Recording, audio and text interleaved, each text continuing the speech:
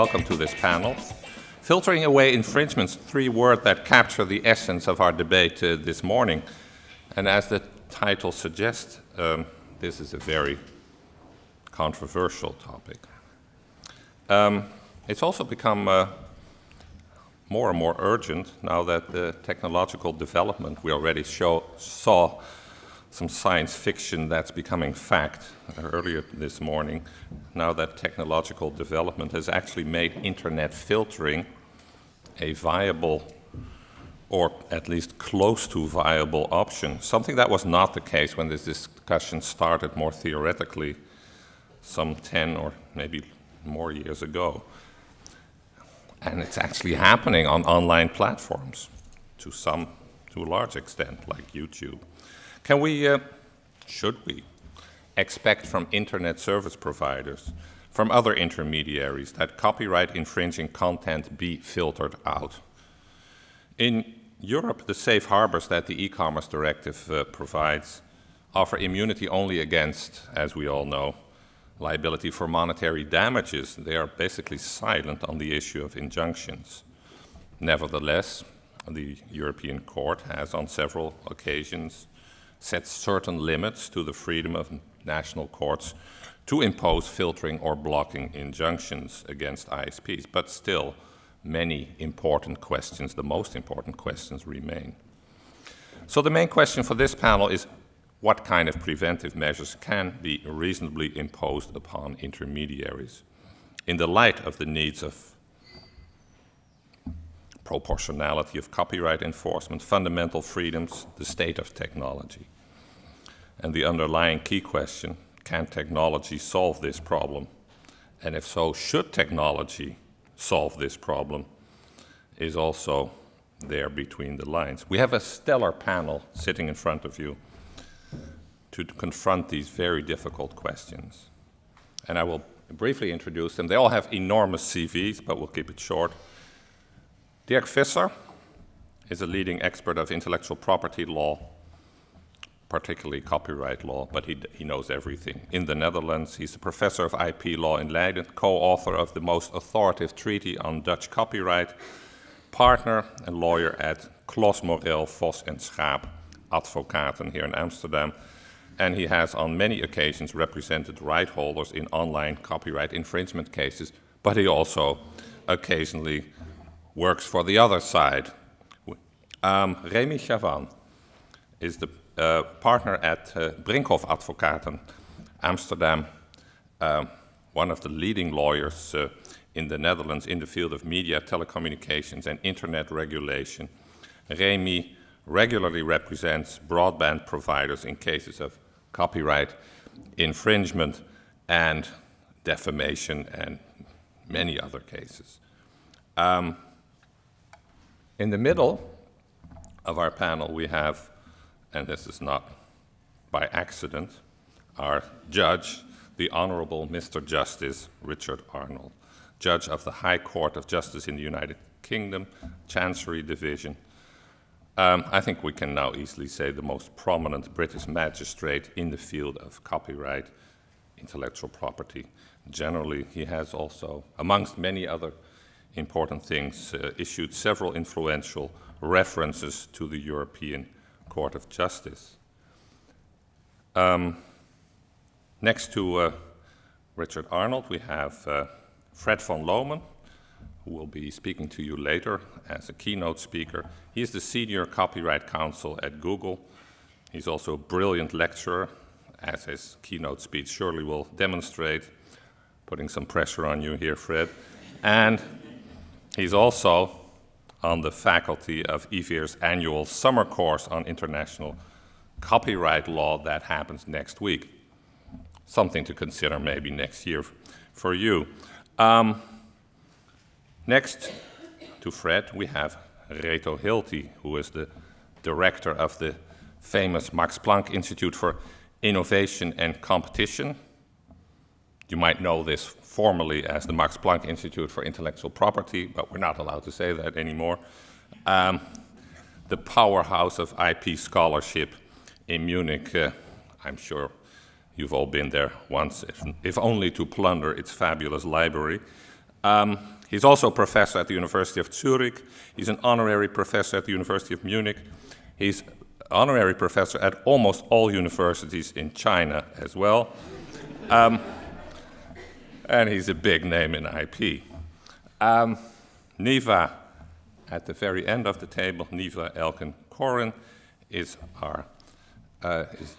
the final member on this panel. She is the founding director of the Haifa Center for Law and Technology at Haifa University, and she's also, and she's been that for, until quite recently, the former dean of the University of Haifa Faculty of Law.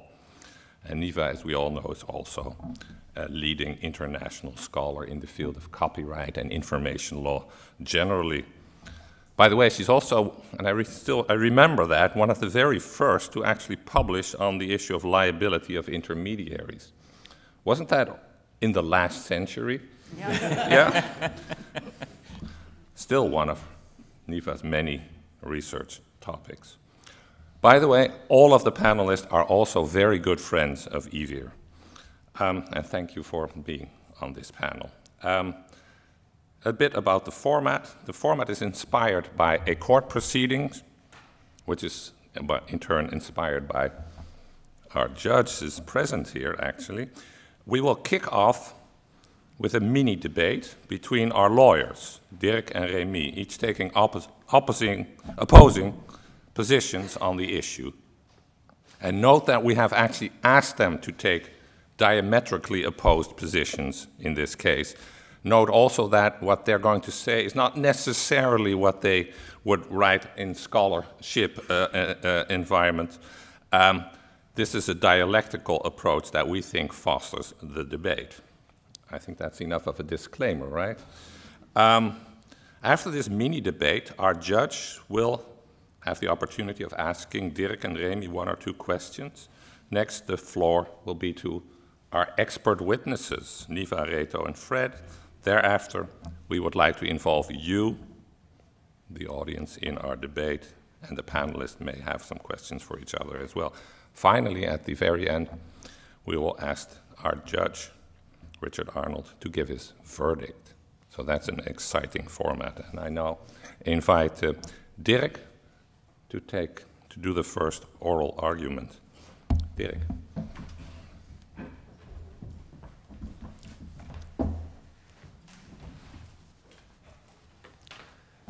Thank you very much, Bernd. Ladies and gentlemen, copyright is just a way to create a market for information. That is what Paul Goldstein reminded us of last year when he came over together with Jamie Boyle to tell us about copyright. And it is not unimportant to reiterate that.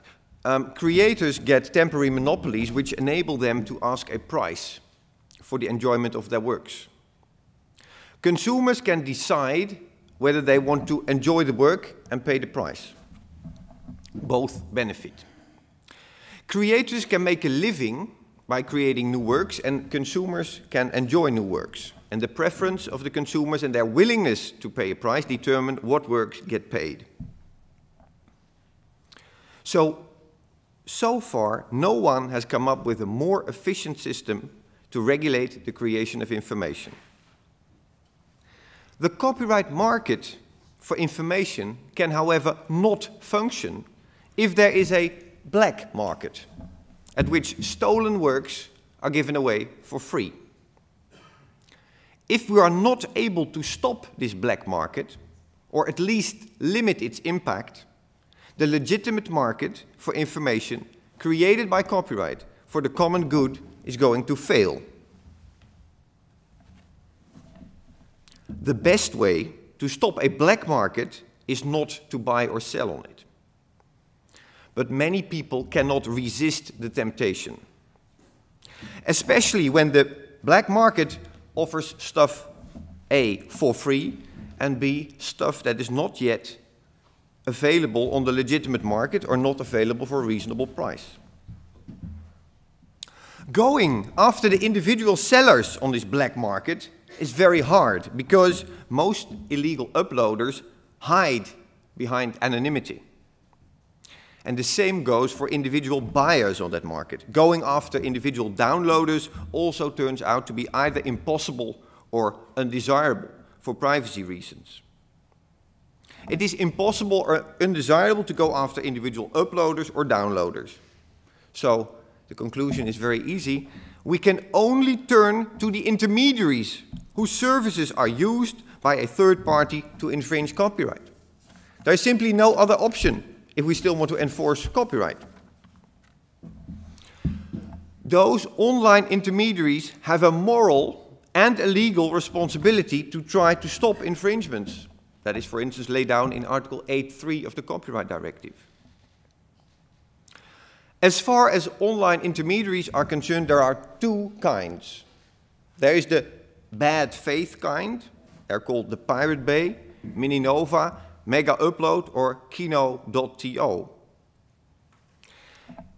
They know that they are encouraging piracy, and in fact their whole business model depends on it. They facilitate and encourage illegal uploading and downloading, and we can simply refer to them as the bad guys.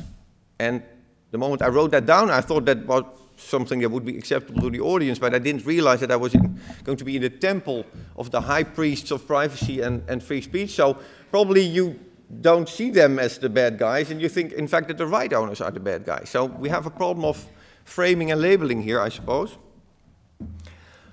But I think most of you would agree that still those purely illegal business models should be banned. But that turns out to be very hard because they hide and they move around from country to country. But one way or another they have to be stopped. And also important, they have to be seen to be stopped. And blocking them might be one of the options. On the other hand, there are the good faith intermediaries. They are called Google, eBay, UPC, British Telecom and LeaseWeb. They do not intentionally encourage piracy, but they risk facilitating it. And they can be making money out of it. And the fact that they're facilitating it and they're making money out of it, that brings a legal and a moral responsibility to do something about it. If they want to be considered good faith online intermediaries, they have to act responsibly. They have to do what can be reasonably expected of them to avoid facilitating piracy. We can refer to them as the reasonable guys. And even that might be a controversial statement regarding Google and eBay and Facebook. But still, they are not intentionally in the business of creating a black market for pirated goods. What can be reasonably expected of the reasonable guys? We all know by now that a notice and take down system is not enough. Due to the slowness of such a system and the speed with which new illegal uploads take place, it does not suffice. There needs to be a notice and stay down requirement. A notice and stay down requirement requires some kind of recognition system. Illegal websites, illegal files have to be identified and recognized in order to keep them out. It may be necessary to require good faith intermediaries to implement some kind of filtering system to avoid illegal files which have been taken down to be uploaded again. It may also be required for them to block certain websites, domain names or IP addresses after it has been established that these are clearly bad websites. As far as terrorism, child pornography and computer viruses are concerned, the reasonable guys have no problem with blocking and filtering. In fact, they do it all the time. They just do not talk about it that much. But as soon as filtering or blocking is mentioned in connection with copyright, many believers in the free and open internet, and probably the majority here, get very excited. A well-respected retired professor of information law wrote, "Filteren is gewoon censuur en daarmee basta." Filtering is simply censorship and that's final. We're not even allowed to question it. So much for an academic attitude towards the problem. But of course, it is about fundamental rights. Which fundamental rights are we talking about? Not about privacy. There is no right to anonymously infringe copyright. And every commercial entity, at least within the European Union, has the obligation to disclose his real identity and a genuine address. That is in Article 5.1 of the e-commerce directive. That's a clause that's often overlooked, but all those websites are quite illegal, not just because they trade illegal goods, because they don't identify themselves. They trade on the net and they don't identify themselves, and that's a clear violation of Article 5.1 of the e-commerce directive. So, privacy is not really an issue here. Free speech, always a favorite. Well, possibly. Of course, it would not be right to filter out the title of a recent movie out of a discussion platform where people only discuss those movies. But what if it turns out that this discussion platform is just a disguise for another black market place for illegal uploads and does in fact contain a list of the most popular illegal sources where you can download the most recent movies? Then it would not be so unreasonable to require the owner of such a website to filter out those titles. And then there is the new kid on the block, the fundamental right to conduct a business. I love that very much. It's Article 16 of the Charter, and it is just, of course, a countervailing argument against making unreasonable demands of people. There is indeed this freedom to conduct a multi-million business. Obviously, we're talking about big business here. But of course, within reason, within the rule of law. Obviously, no unbearable sacrifices. A fair balance has to be struck. And mostly, it is, of course, about costs. Intermediaries do not really care about, now I have to be very careful, intermediaries do not really care about free speech, except for PR reasons. Then there is the famous argument of overblocking and underblocking. Underblocking, that blocking is not effective enough, that you don't block everything. That's an often used argument. That's not really an argument. The risk of underblocking is only relevant in connection with costs involved. Underblocking in itself is harmless and not a very convincing argument against filtering. Surveillance cameras in shops do not stop shoplifting altogether, so they are underblocking. But very few people nowadays, maybe in this room, but out there, very few people nowadays suggest that surveillance cameras are illegal.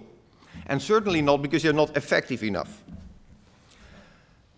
Then there is the famous overblocking argument, and that's an often abused argument. If a website is called the Pirate Bay and has been banned by several courts, in fact by tens of courts, I think, Argentina was the last one last week, for offering 99% copyright infringing material. If that is the case, the risk of also filtering out the exchange of recipes for apple pie or harmless joke is a bit far-fetched. But as you know, that was the argument that in the Netherlands, Casa won out eventually because the court was still so naive to believe that exchanging jokes was the main purpose of peer-to-peer platforms. That is some time ago, but it really happened. And because of the cassation system, a Dutch Supreme Court couldn't do anything about it, but so Casa was not illegal because it was mainly there to exchange jokes and recipes for apple pie. If intermediaries intentionally allow bad guys, again, what I call bad guys and what you probably call freedom fighters, to share internet addresses with harmless people. No, I have to say this again because it's really important. If intermediaries intentionally allow bad guys to share internet addresses with harmless people with a legitimate business. So if you would say a grocer shop has the same IP address as the Pirate Bay, and therefore we have this giant overblocking problem because all of a sudden this legitimate grocer cannot be reached because the whole IP number has been blocked. Then, in my opinion, it's those intermediaries that allow that to happen who are to be blamed if overblocking takes place. It is like allowing the use of civilian hostages in battle or the use of an ambulance to transport fighting troops. That's a nice one, isn't it? I like it myself very much. Then about costs. It is, in the end, all about costs. In the Netherlands, we had a case about an eBay subsidiary who had or had not to filter out illegal copies of children's chairs. And in the end, it was all about the costs. eBay didn't have to do that because there was a reasonable solution where Marktplaats could do it at its own cost. It's all about costs. And of course, the costs have to be divided in a reasonable way. Right owners have to provide the identification material, the fingerprinting or the list of titles, and intermediaries have to do the blocking. Reasonable intermediaries should take all reasonable measures.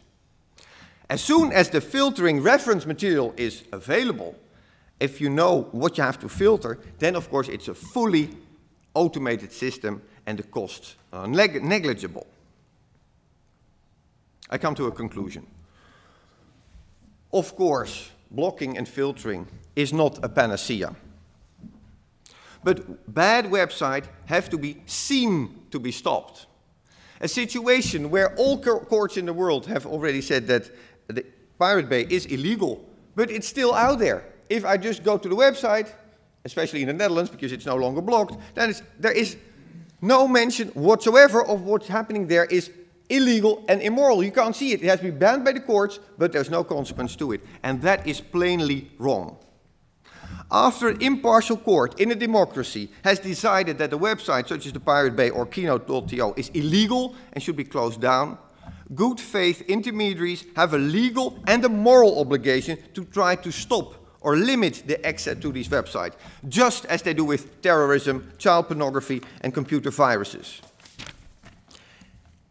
If a court order is not seen to have any consequences, then anarchy is around the corner. Of course, copyright piracy will not disappear. It will move to the dark net, or whatever the latest obscure corner of the internet is called, just as child pornography does. But that makes it at least less available for the average internet user, who has to be well aware that illegal sources are illegal. The public should not be led to believe that buying on the black market is okay. The black market is not okay. Thank you.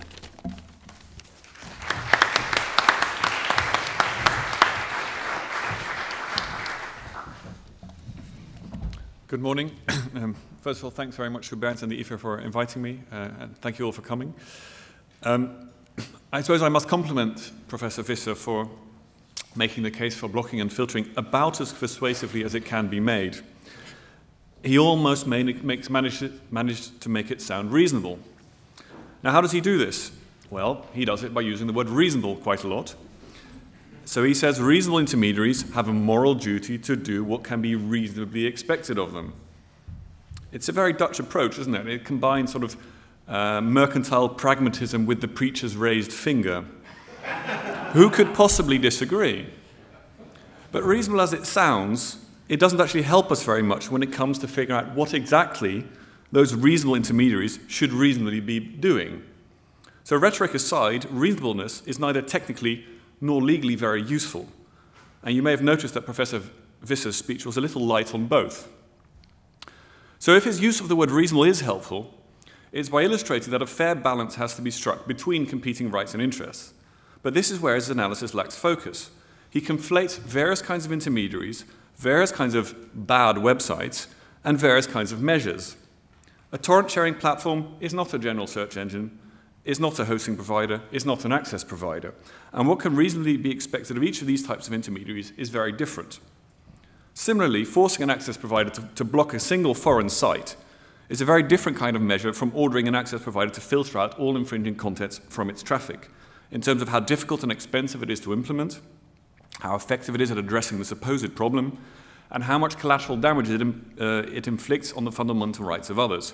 So we do need to dig a little bit deeper. Mr. Visser has rightly mentioned the four competing fundamental rights, but he argues that neither freedom of information nor privacy are really at stake, and that the only real requirement is to strike a fair balance between copyright enforcement and the ISP's freedom to conduct a business. So in the end, it just boils down to finding a reasonable compromise between the right holder and the ISP. It shouldn't be too hard, it shouldn't be too expensive. But this really is to ignore the rights of internet users, which, contrary to what Visser says, are very important to ISPs, at least the ones I've worked with. And that's not just a simple question of them having a legal obligation to respect their users' data and to protect it. It's also a question of professional pride.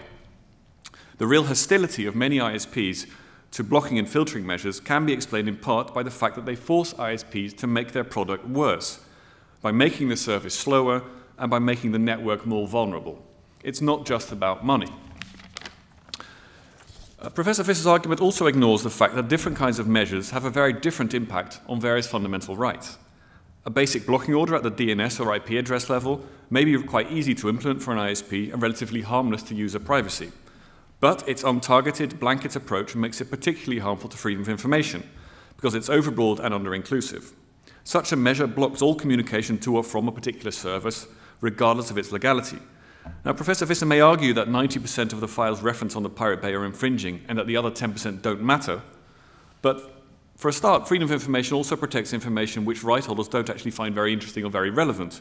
And secondly, the right holders demanding any particular measure often represent only a fraction of the supposed 90% and have no standing to demand measures against infringement of IP rights of others. In any case, the European Court is clear in the recent UPC telecable decision that measures that overblock are simply not allowed. Paragraph 56 of the judgment is quite clear. It says the measures adopted by the internet service provider must be strictly targeted in the sense that they must serve to bring to an end a third party's infringement of a copyright or related right, but without thereby affecting internet users who are using the provider's service in order to lawfully access information. Failing that, the provider's interference in the freedom of information of those users would be unjustified in the light of the objective pursued. No simple blocking order can possibly pass this test. Moreover, a blocking order is disproportional because it's likely to be ineffective at actually reducing infringement, both because it's under-inclusive and because it's easily circumvented. So the issue of under-blocking is important in this debate because it makes the measure disproportional. During a hearing before the Hague Court in 2012, I demonstrated 10 ways to circumvent an IP and DNS block on the Pirate Bay in about 10 minutes. So Mr. Visser may say I'm a nerd, but I'm really not, at least not compared to the target audience, namely those people who know how to use the Pirate Bay website, a BitTorrent client, and various other bits of software to find, download, reassemble, and view a movie file on a personal computer. People who can't follow simple online instructions on how to circumvent an IP or DNS block can't use an illegal file-sharing system and therefore weren't part of the problem to start with. Now, imposing a more targeted and accurate measure might theoretically lessen the freedom of information problem inherent in such an IP or DNS block. But determining whether traffic contains infringing material requires inspecting its contents and filtering out protected content. This immediately makes the measure vastly more invasive, expensive, and technically risky, thereby making the measure a complete non-starter from the perspective of users' privacy and the freedom to conduct a business. And just to be clear, it's not just about the infringer's privacy, as Professor Visser suggests, it's about the privacy of all users, not just the infringers. The European Court is clear in Scarlett Sabam that imposing a copyright filtering obligation on access providers violates both the ISP's and the user's fundamental rights. And again, even this measure would not avoid overbroadness, because even if deep packet inspection could be used to determine that a particular copyrighted work is being transferred, this doesn't prove it's infringing. It could be a legal download from a paid service. We wouldn't want to be blocking those now, would we? It could be a legal backup. It could be a legal private copy. So again, Professor Visser may argue that these are exceptions, but a measure that that quite often gets it right, but sometimes doesn't, still isn't good enough. So there's an inherent conflict here between a measure's negative impact on privacy, freedom of information, and the freedom to conduct a business, in the sense that tweaking a measure to reduce its harm to one of these fundamental rights will almost inevitably increase its harm to others. That's not a problem that can be solved simply by defining the most middle-of-the-road compromise measure that's least harmful to each one, which would be a typically Dutch legal response. Well, if they're all a bit damaged, let's find something that doesn't damage them all that much, so we'll find something reasonable in the middle. But such a measure is actually quite unlikely to exist, unlikely to be technically feasible, and even more unlikely to actually offer effective protection to IP rights. So where the protection of one fundamental right would require some form of interference with three competing fundamental rights, I think we should accept there are some scenarios in which striking a fair balance means one right simply loses out. And I don't think that would be a fatal blow to the entertainment industry at all, as I'll get to in a bit. There's another reason why it's problematic to reduce the legal test for justifying blocking and filtering measures to reasonableness. And that is that if, in the end, reasonable is the only criterion to determine what measures can and cannot be imposed, the outcome of any individual case becomes completely unpredictable. Any decision awarding or denying a blocking or filtering order, regardless of how the court has arrived at it, can be justified using the gut instinct vocabulary that Professor Visser hands to us. And to be fair, this is not his fault.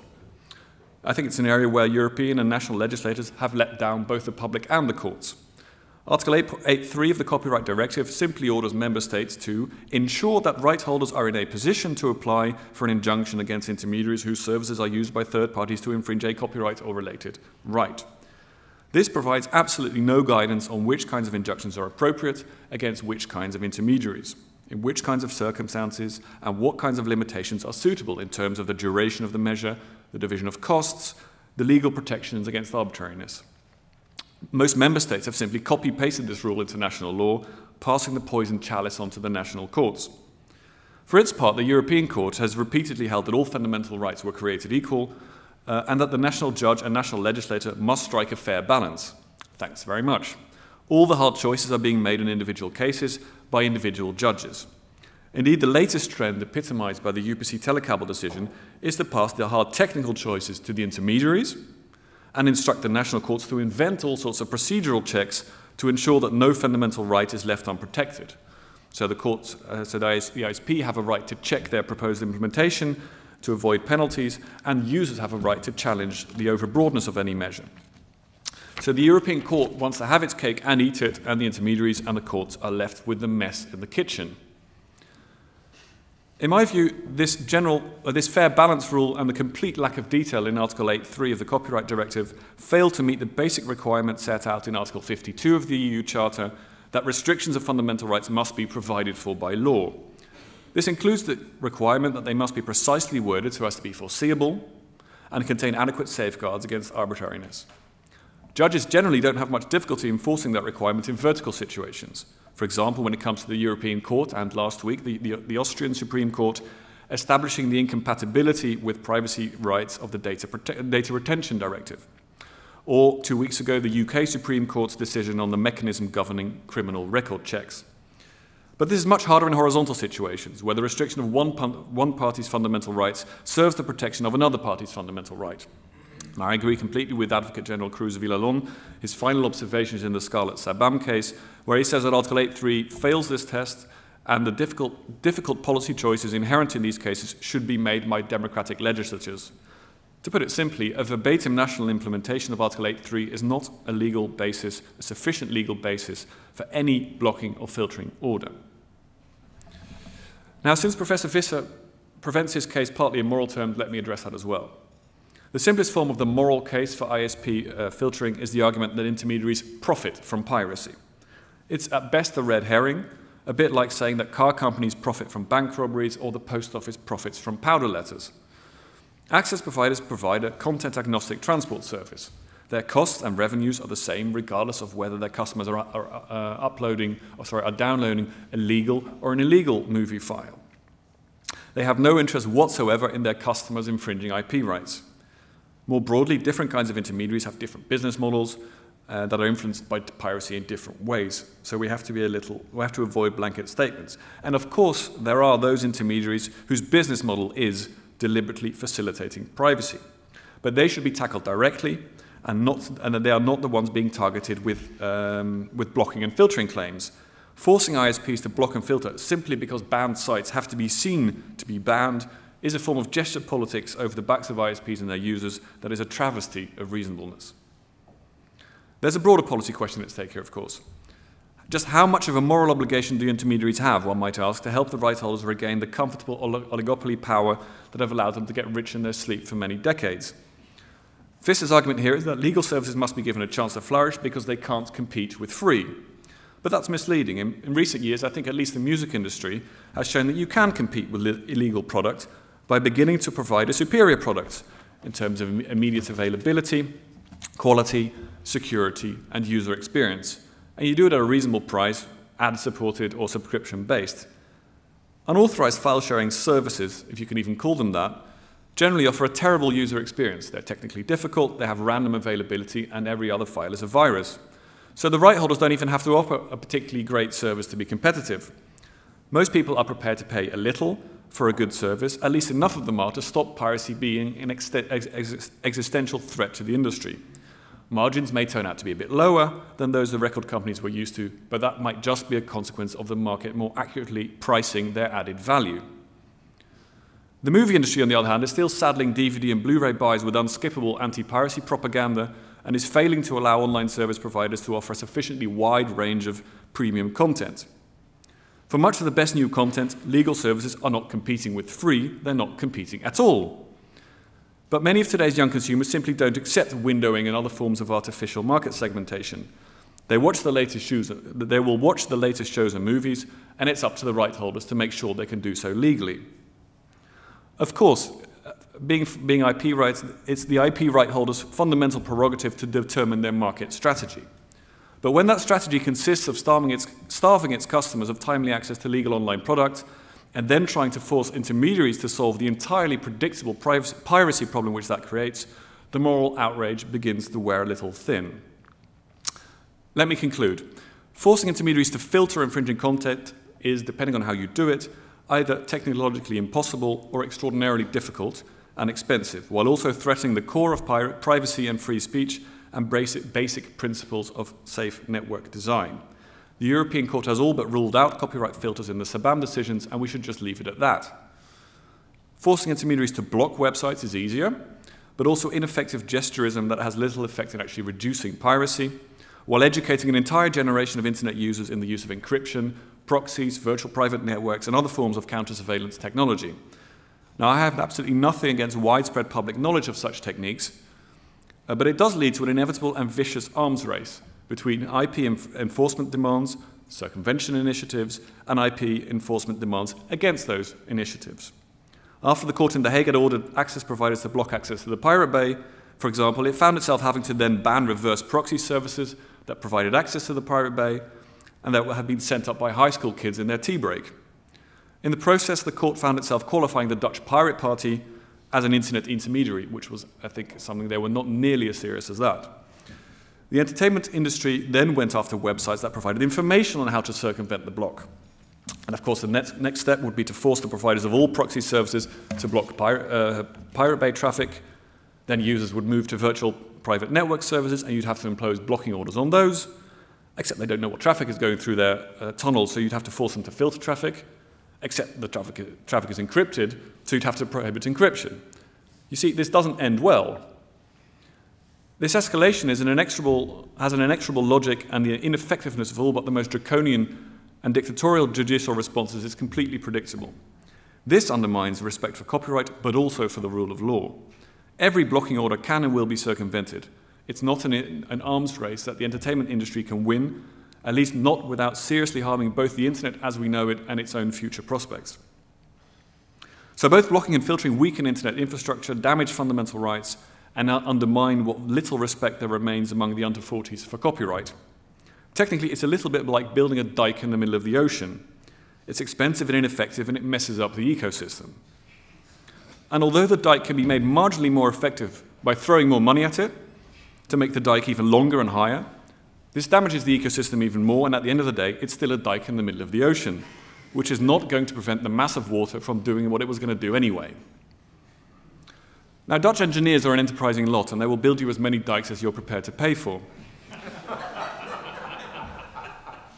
And so too, entertainment industry lawyers can construct as many legal theories as you pay them to deputize an ever larger range of internet intermediaries as unwilling IP sheriffs. It may even sound reasonable at first, but it will lead us nowhere. So blocking and filtering are not the solution to the entertainment industry's problems. They're not even part of the solution. They distract from what is essentially a business model problem They are not effective at solving the piracy problem in the short term and are very likely to make it worse in the long term. So despite Professor Visser's admirable attempt to make filtering and blocking sound like a reasonable idea, they are legally unsustainable, poor public policy, and ought to be abandoned before they cause serious damage. Thank you.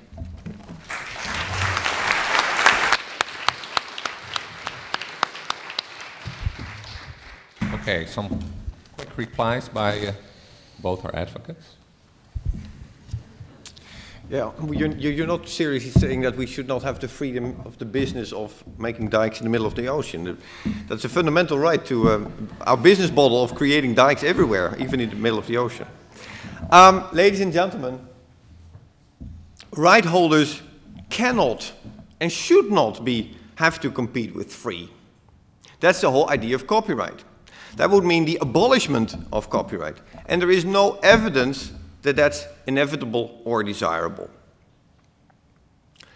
Intermediaries do profit from infringement. In fact, online intermediaries are the broadcasters and the publishers of last century. The only difference is that publishers and broadcasters had to pay for and invest in content. Online intermediaries don't have to do that. They just provide access to information created by other people and invested in by other people. And they make money out of it. It's a smart business model. But in a sense, it's a parasitic business model. And it brings along an obligation to take some kind of responsibility. And indeed, the UPC Telecable decision does shift some responsibility to intermediaries to devise technical measures. It does. They can no longer just lean backwards and reject all suggestions of possible measures. There were concrete measures in the Telecable decision, but the Court of Justice rightly said it is also your responsibility to come up with technical solutions. You cannot just say, well, it won't work, it's just a dike in the middle of the ocean, we don't care about it. You have to take some kind of responsibility if you are a commercial intermediary making money in a marketplace. Simple DNS or IP address blocking is a reasonable first step. And the risk of overblocking there is highly exaggerated. It's not as unclear as Mr. Chavannes suggests. If you call your website the Pirate Bay, or if you look at the kino.to, you do know that that is entirely based on an illegal business model. And that's for sure that you have to block that. You don't have to litigate for that for years. Sophisticated content-based filtering does not necessarily have an intrusive effect, but it might indeed be more complicated and it might be costly. But how complicated and how costly, the online intermediaries are not going to tell us, obviously. They just are in a phase where they keep that a secret, say, it is very costly, it's very complicated. And we're not going to help you, because as long as we can say that any measure goes against our freedom to do business. So they're not out there to help, but now, after Telecable, UPC Telecable, they probably have to do something. And of course, a general filtering obligation, as asked for in Scarlett and Sabam, was obviously too broad. It was very stupid of Sabam to bring those cases. Of course, we were going to lose them. It was much too broad. It was unreasonable of them. And asking unreasonable things of a court is always a bad idea. And that's what Sabam did. Stupid mistake. A balanced approach is required. The right holder should provide the data, and the correct data. And if they do not provide the correct data, they should be liable for that. As for any court order that turns out to be overbroad because the information was not correct. And the intermediaries should do some blocking and filtering of those websites which are clearly bad. And of course, circumvention will be tried. That is again the same with terrorism, child pornography, and computer viruses. But this whole sea out there of computer viruses, child pornography, and terrorism is something that for some strange reasons online intermediaries are able to stop quite effectively for the normal average public. Of course there is an arms race. There's an arms race everywhere. Life is an arms race. But it does not mean that we have to surrender to anarchy. It should be clear to the general public, which generally is willing to respect the law. I was really moved by the fact that after the 10th of April of this year, After the European Court of Justice, after litigating for 9 years, decided that downloading from an illegal source is actually illegal, the normal press in the Netherlands turned, like we say in those, as a leaf on a tree and say all of a sudden, well, obviously, of course it's illegal. Downloading from an illegal source. Before the 10th of April, you were an idiot. I mean, I've been stalked by idiots for saying that, that downloading from an illegal source would be illegal. But I'm so happy that we still live in a country where people respect the ultimate jurisdiction of the highest court. And after the ECJ had said that downloading from an illegal source is illegal, in fact, the whole Dutch press all of a sudden agreed. I'm really moved by that. And it's great. That's respect for the rule of law. So, it should be clear to the general public, which generally is willing to respect the law, that if a website gets banned by the courts, then something actually happens. That good faith intermediaries do take appropriate action. That means simple DNS IP blocking. And I do agree with Mr. Chavannes that I really don't know what kind of filtering for general ISPs would be appropriate. Maybe none of it. But at least the blocking and at least the filtering by the bad faith intermediaries is something that has to be seen to be happening. It will never be totally effective. But bad faith intermediaries should be required to filter the places that obviously contain infringing material. You cannot talk about free speech and privacy if you have a separate section of your website saying the most recent movies available for free, they're listed here, they get uploaded by other people. We check them for viruses, we check them for pornography, but obviously we do not check them for copyright infringement because we don't care about that. That is bad, that is not respecting the law in any way, and it is reasonable to require some filtering, like was done in the Dutch court order in the Minanova case, and it turned out that they didn't want to do the filtering because filtering meant the loss of the business model, because people only came there for the illegal stuff. So as soon as they had to filter out illegal stuff, they didn't have a business model anymore. Not blocking anything when there is a court ban, that shows a total respect of the rule of law, no respect for other people's property, and the acceptance of lawlessness on the internet.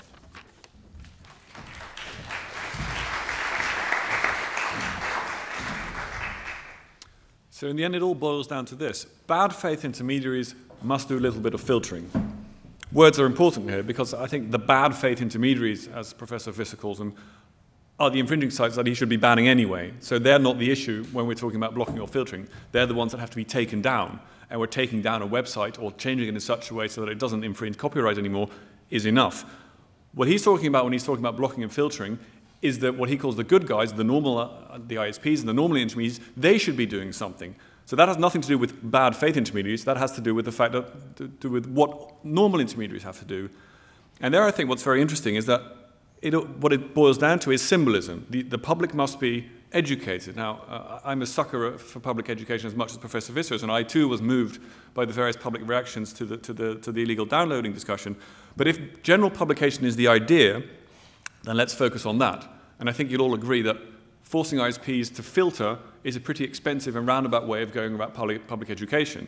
So where the industry is now funding anti-piracy little films that it's hard coding onto DVDs, perhaps there should be some kind of cooperation between various members of the content delivery chain, explaining this is illegal, this is legal, this is the legal offering out there. And of course that presupposes that there is a legal offering out there.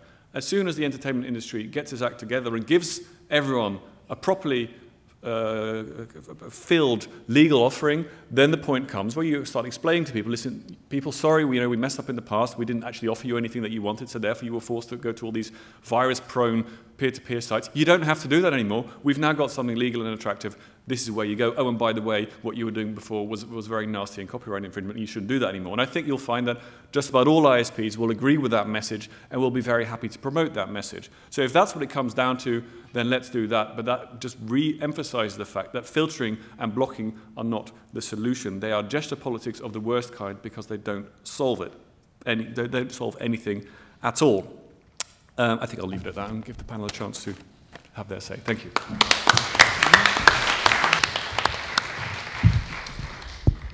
So, 2 questions for each of you. First, Professor Visser.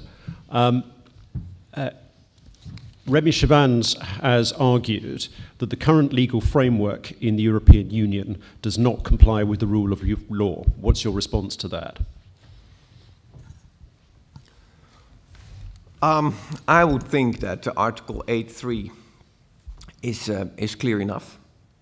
Article 8.3 is clear enough in the sense that it says that you can give an injunction, and an injunction suggests that you not only have an obligation to take something down, but you also have an obligation to keep it off your site as well. So if you're an intermediary and you get an injunction, then you have to make a reasonable effort to keep it off. An injunction is not just doing something and then allow the same thing to happen straight over again. So in my opinion, Article 8.3 and Article 11 of the Enforcement Directive are enough of a legal basis to justify reasonable measures. And obviously it's hard to define, and of course my opponent has been suggesting that it's impossible, but if you're as concrete as a DNS blocking order or an IP address blocking order, then it's very concrete. It does have to a certain extent a symbolic value, but it also gives an important signal that it is illegal and that the court order is actually being followed. So 8.3 is the basis that suffices.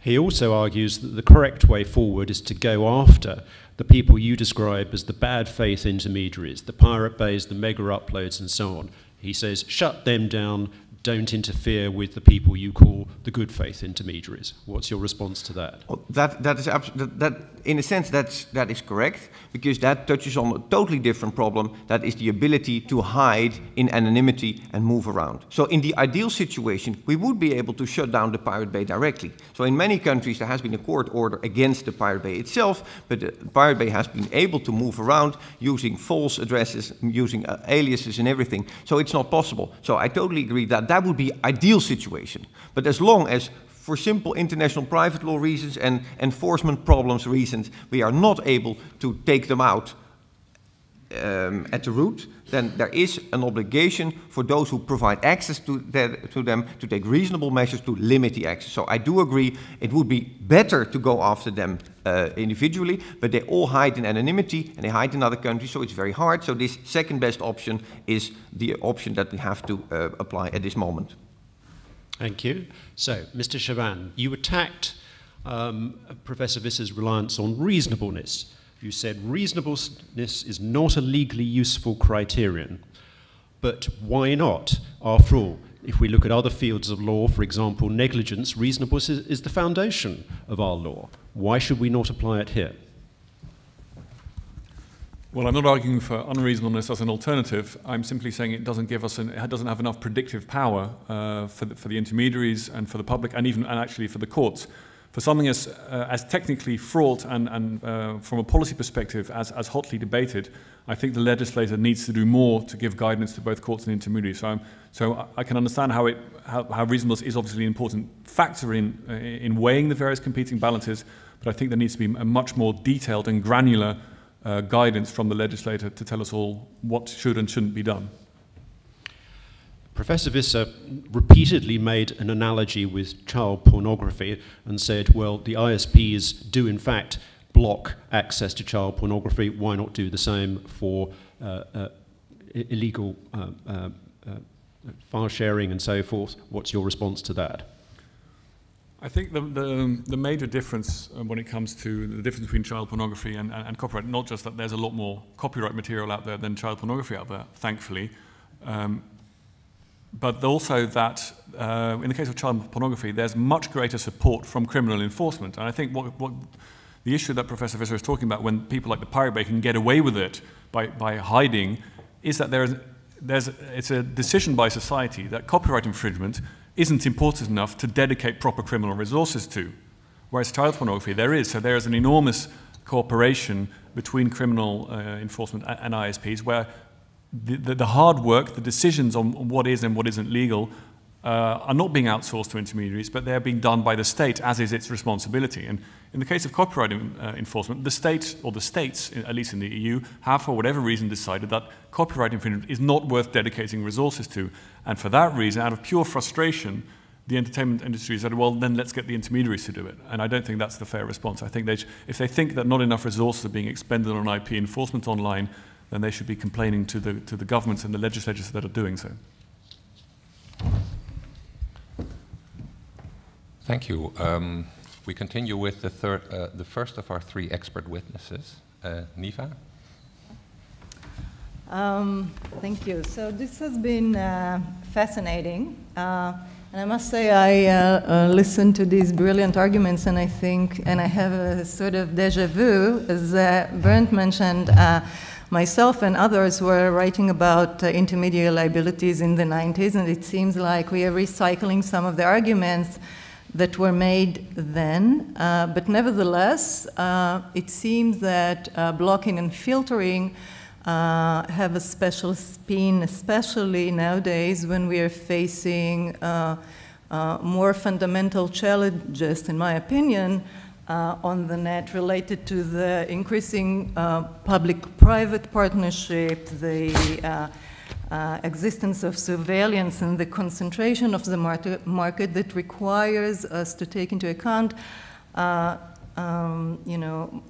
of the arguments that were made traditionally in the context of intermediary liability more seriously and specifically, and I think that this argument has been mentioned, at least implicitly by some of the arguments that we heard. I suggest that the main focus that we should have when we look at the system of enforcement by intermediaries through blocking and filtering, our main focus should be the democratic deficit. And here I'd like to actually point out three main issues. One is the general shift from a system of prosecution and enforcement to a system of prevention. The second has to do with the privatization of our enforcement system. And the third point that I'd like to make briefly relates to enforcement by technologies, the automated enforcement, the enforcement by the algorithm that is suggested by this type of filtering and blocking. So if we focus on the first point, that is the general trends that we see, and not only in copyright, by the way, it was mentioned correctly that we see that a lot in anti-terrorism and in child pornography, is a shift from prosecution to prevention. And that makes a lot of sense in terms of efficiency, right? In prosecution, you need to identify the criminals or the infringers, you need to bring them to court, you need to prove the allegations, you need to win an injunction, and that is really costly and inefficient and exhausting, and at the same time that guarantees due process and that secures the rights of both parties. And it also leaves room, and that's especially true in the case of copyright, for the court to exercise some discretion on what should be protected and what should be considered illegal. In a system of prevention, like filtering and blocking, we only need to pre-identify the dangerous acts or the dangerous materials, then to implement it, right, to detect it, either by people or by using an algorithm, and then to prevent them up front. And the main consequence of this shift from prosecution and enforcement and to prevention strategy, it is, of course, the absence of judicial review. Of course, if we have a court order that, the court is issuing the blocking order or the filtering order, but to assume that right holders can actually provide the correct data, and then it will be simply implemented by the ISP or the other intermediaries, I think that is actually naive, because we know that the data keep changing. I can just give an example from a recent lawsuit that was not heard yet, or not decided yet, that was filed in Israel against an ISP, requiring the ISP to block some infringing domains. Now, from the time of filing the lawsuit until the time of the hearing, these domains have shifted to other places. So there was an updating of the request.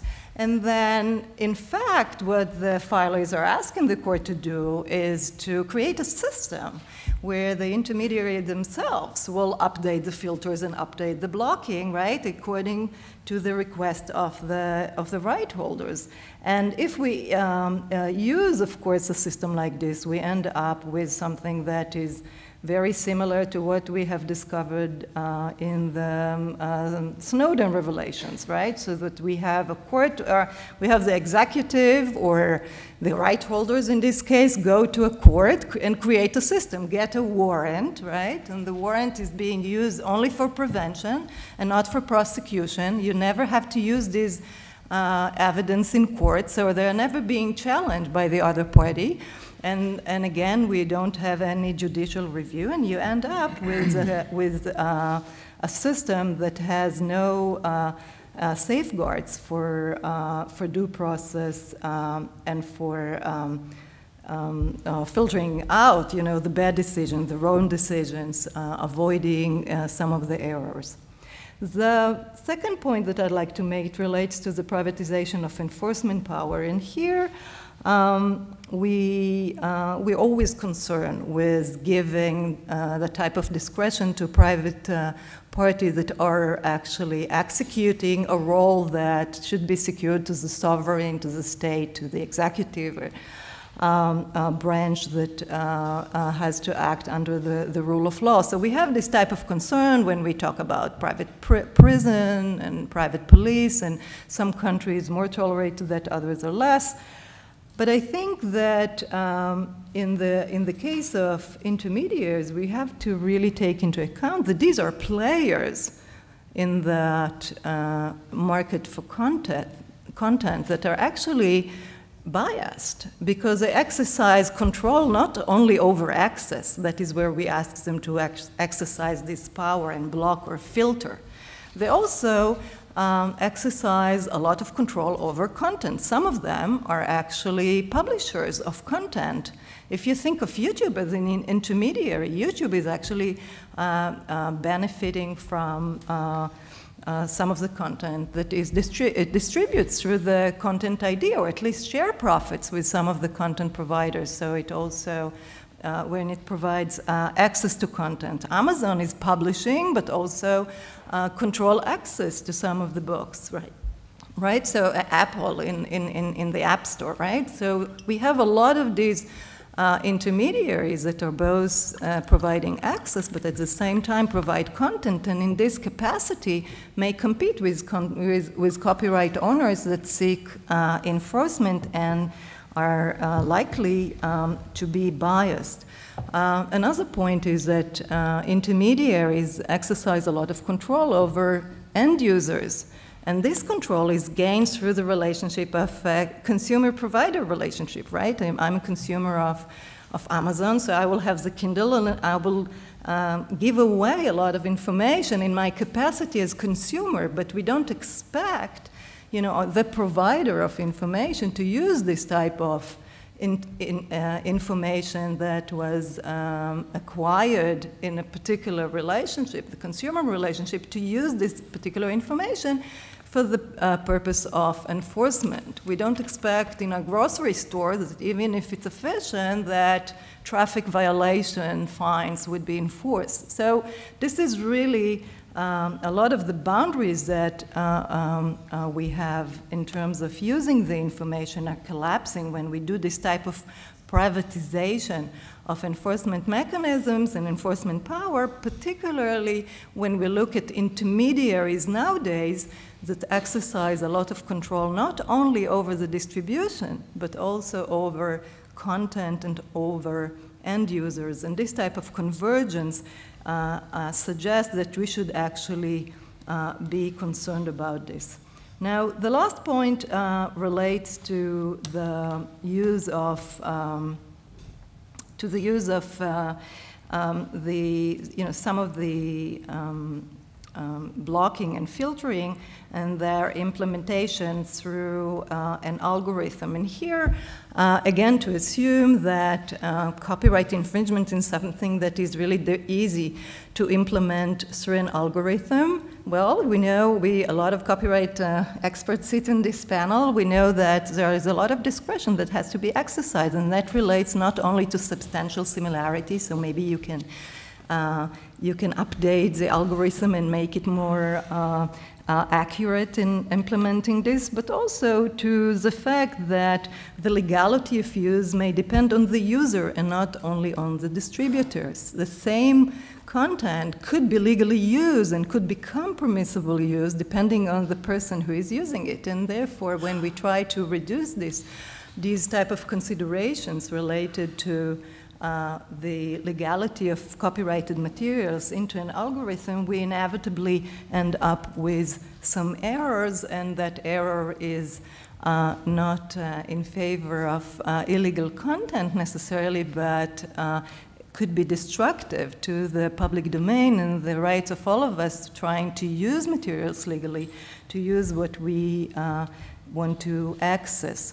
And here, again, I'd like to mention some of the Israeli experience that we've accumulated and we documented recently in a study that an empirical study that we've done. We're still in the process of analyzing some of the materials, where we try to compare the legal system, where you have lawsuits that are brought into court related to online infringement, and the notice and takedown, which actually is an example from which we can learn about the danger of using blocking and filtering.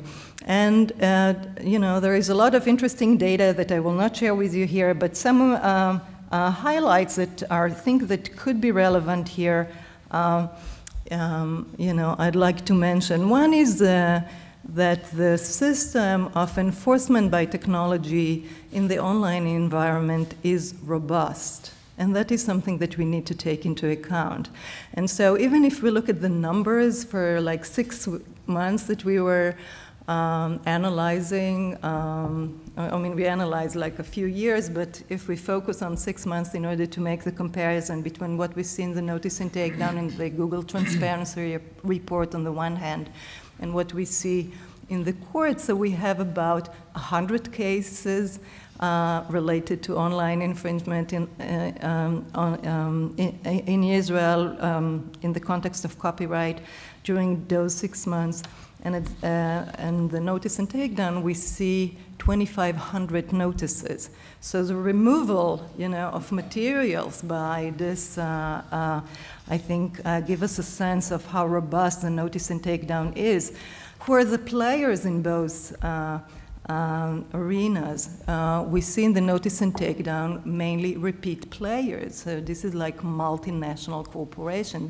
Those are the filers of most of the notices, where in the court system we see some diversity, and at least 50% are individuals. So we need to take this into account, this shift to this very easy way of working through the system. And the last point that is interesting that I like to mention, there are lots of errors, and of course there are lots of errors by courts as well.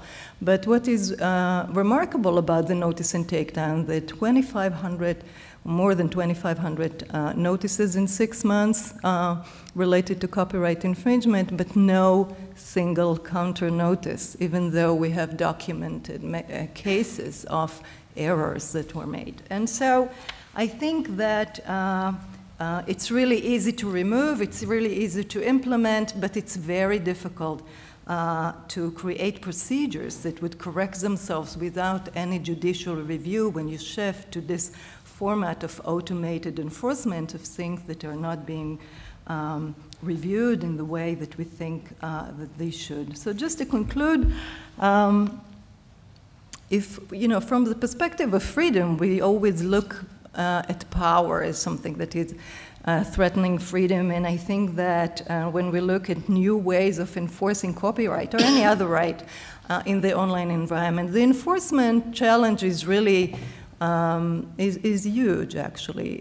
And it's becoming more difficult in other areas rather than in copyright. So in some areas, due to the challenge, we may have to move from prosecution to prevention. That is definitely reasonable in the case of life-threatening danger, right? Of like big threats in terms of security to property or definitely to life. It's unclear whether this shift is really necessary and reasonable in the context of copyright.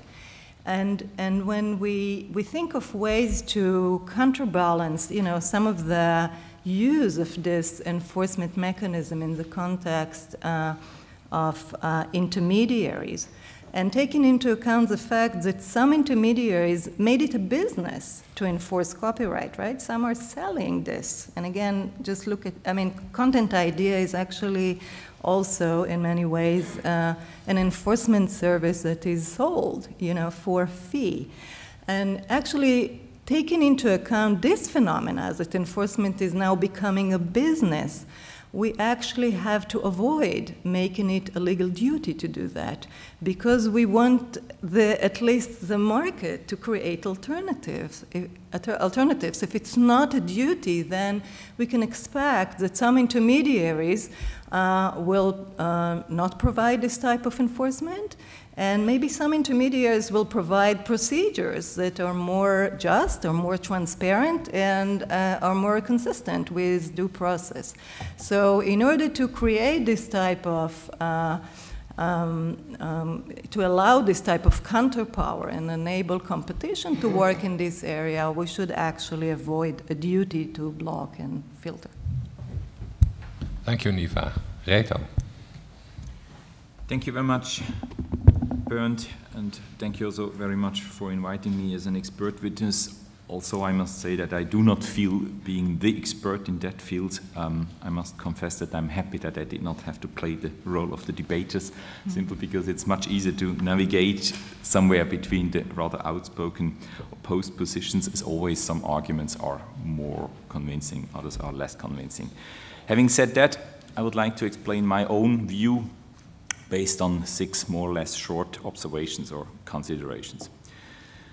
The first one is that the scope of liability of internet service providers may be very limited, and obviously it is very limited if we base on the e-commerce directive, but this does of course not mean that there would be no responsibility, legal responsibility, simply for the fact that there is a certain accountability, because internet service provider may not entirely ignore what he is providing for. The situation reminds me a little bit to the railway operators' liability in earlier times. You might be aware that this was not established for the security of the passengers, but simply for the fact that villages were burned down because the steam engines breathed sparks. And this was very dangerous, so there was a legally constructed liability due to the causality between the business activity on the one hand and the risk, respectively the damage that could happen without a known attributable default of the railway operator. A similar situation exists with newspaper press, with the cascading liability.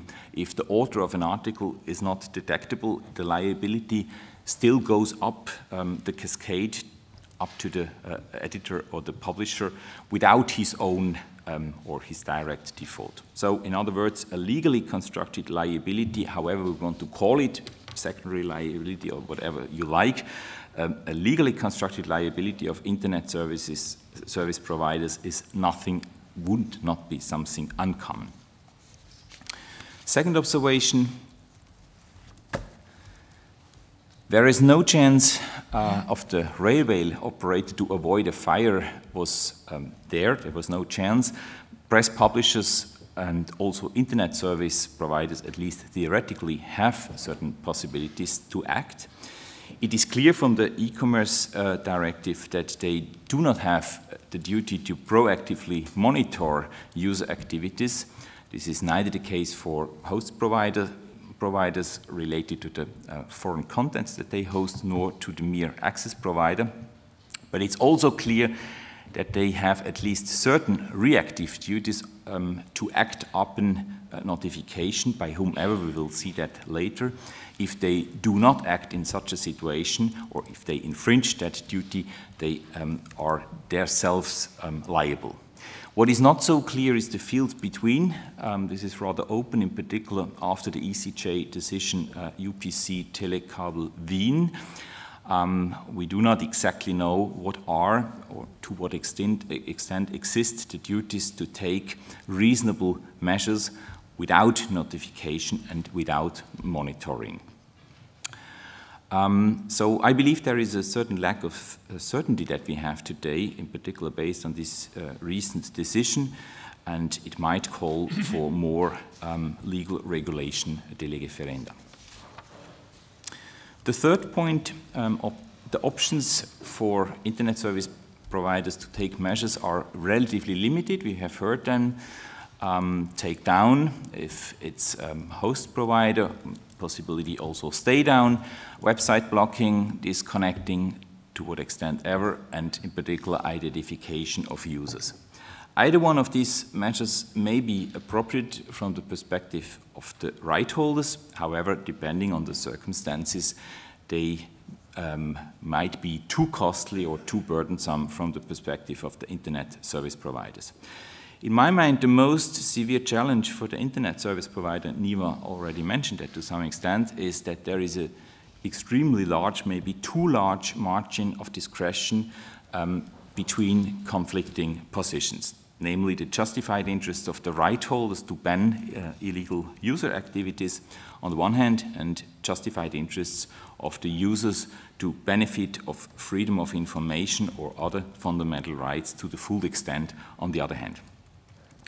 It became quite obvious in the Google case, the recent Google case of May of this year, regarding the right to be forgotten. Of course, Google is a search engine, not an internet service provider, but the situation is comparable.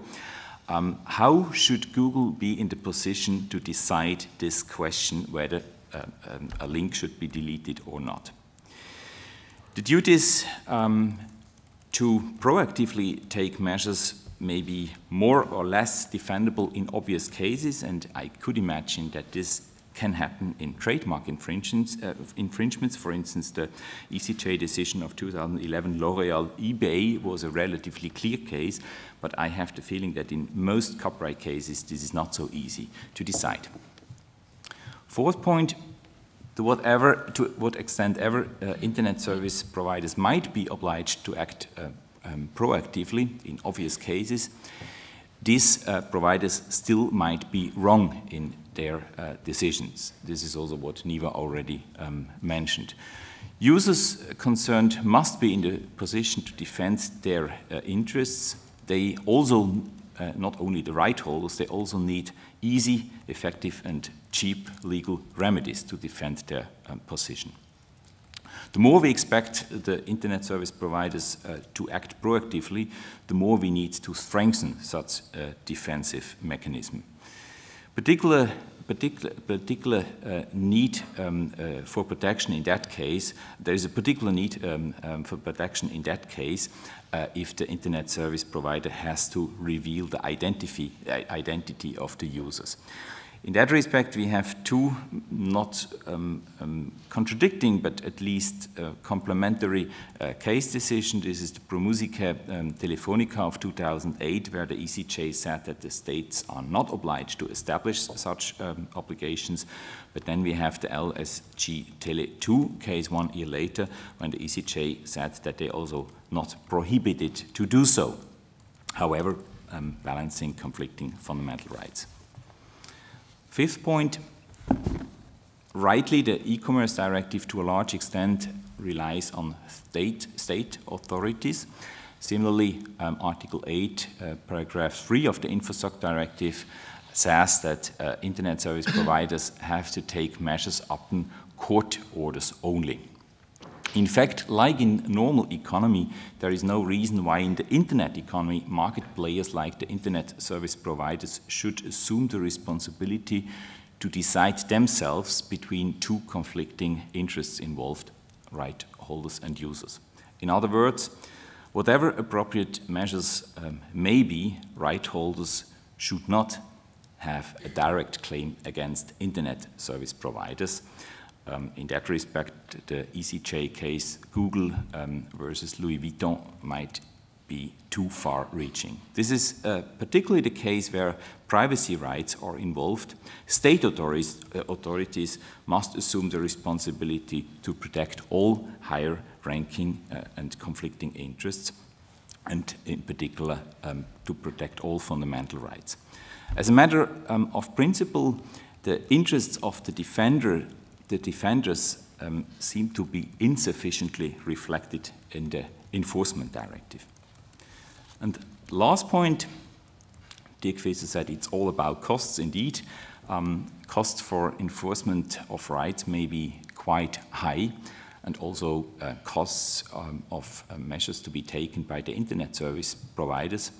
But such costs, in my mind, should not be paid by the lawful users. Therefore, internet service providers, if they are burdened with such duties to take appropriate measures, they should also be compensated, and they should be compensated by the right holders. If this is not the case, the internet service providers unavoidably, indirectly, will of course charge all users, also the legally acting users.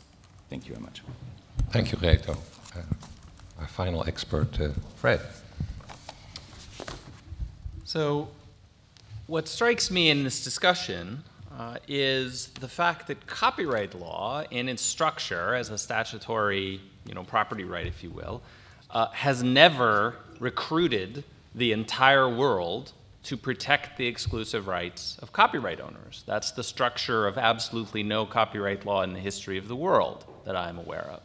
Instead, copyright law has defined exclusive rights and has said that there is legal remedy against those who violate those rights, direct infringers. And of course, laws have built additional structures, some in common law in the United States, for example, in other countries statutorily, to extend this to certain secondary actors through indirect liability norms and the like. Fine. That is not a statement that every person in the world must rally and expend reasonable efforts to protect the interests of copyright owners. That is not what the law provides.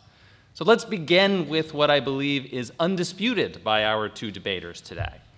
Under Article 8.3, under this injunctive authority, which I believe everyone here is invoking as the basis for intermediaries to take reasonable measures, it is agreed the intermediary has violated no legal rights.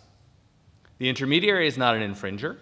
If the copyright owner could demonstrate under existing copyright law that the intermediary was an infringer under other direct infringement principles or any other legal principles, then of course one might have a debate about what is the appropriate scope of legal remedy, what is a reasonable injunction to apply.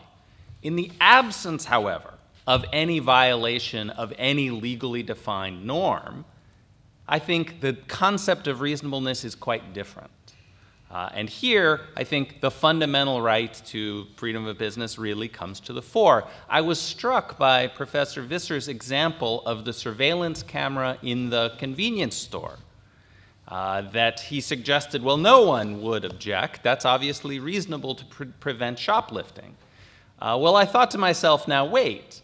The context here is somewhat different. First, it's the internet, it's not the corner store. So let's imagine a bookstore, because it's a little closer. It is really information that is the heart of what is transmitted through these networks.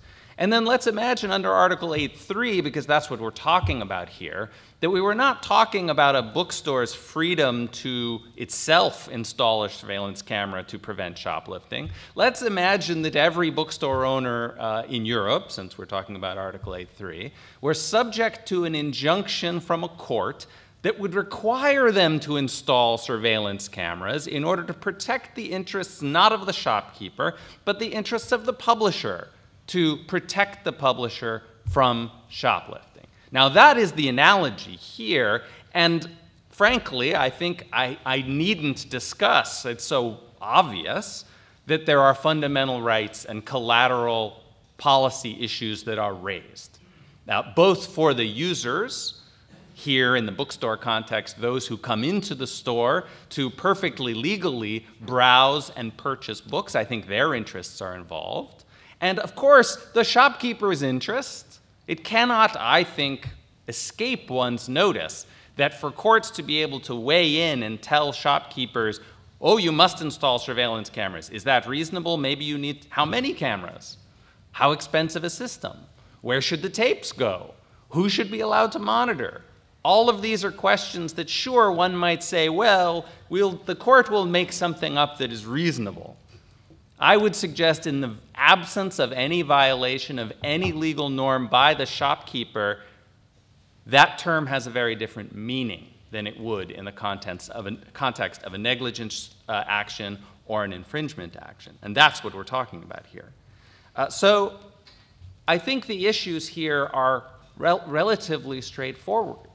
We need to balance the question of effectiveness against the potential harms, collateral damage, if you will, to fundamental rights, the users as well as the business owners. We have to consider proportionality. Does it make sense? Is the cost justified by the benefit? So fine, those are the issues. In fact, the CJAU has identified those precisely as the issues in cases like Scarlet, Telecobble, Netlog. The question, and here I agree with Mr. Chavannes, the question is, who decides? Who has the institutional competence to weigh all of these issues and then make a decision in a manner that fairly respects these issues and also provides notice to everyone about what the rules are and what the consequences are for violation? I would submit that it is not the courts.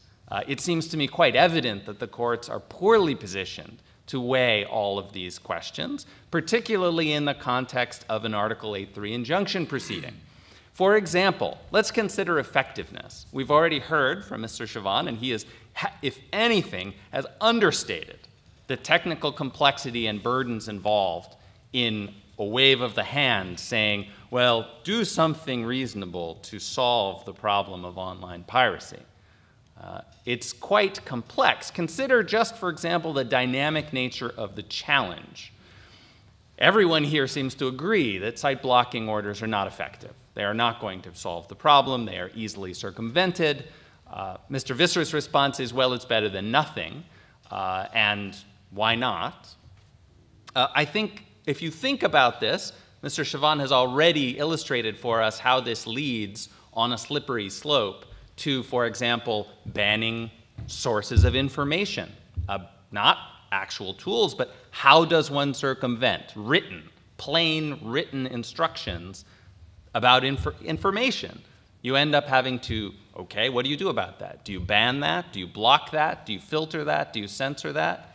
What about encryption? Encryption, of course, defeats filtering quite easily. HTTPS is a well understood, despite that little heartbleed incident that we had a few months ago, SSL is still a pretty easy thing to implement, and in the post-Snowden era, you have seen the use of encryption, the use of virtual private networks is rising rapidly. This, of course, defeats filtering. So what, are you going to ban VPNs? Are you going to require backdoors? Are you going to control who may use encryption?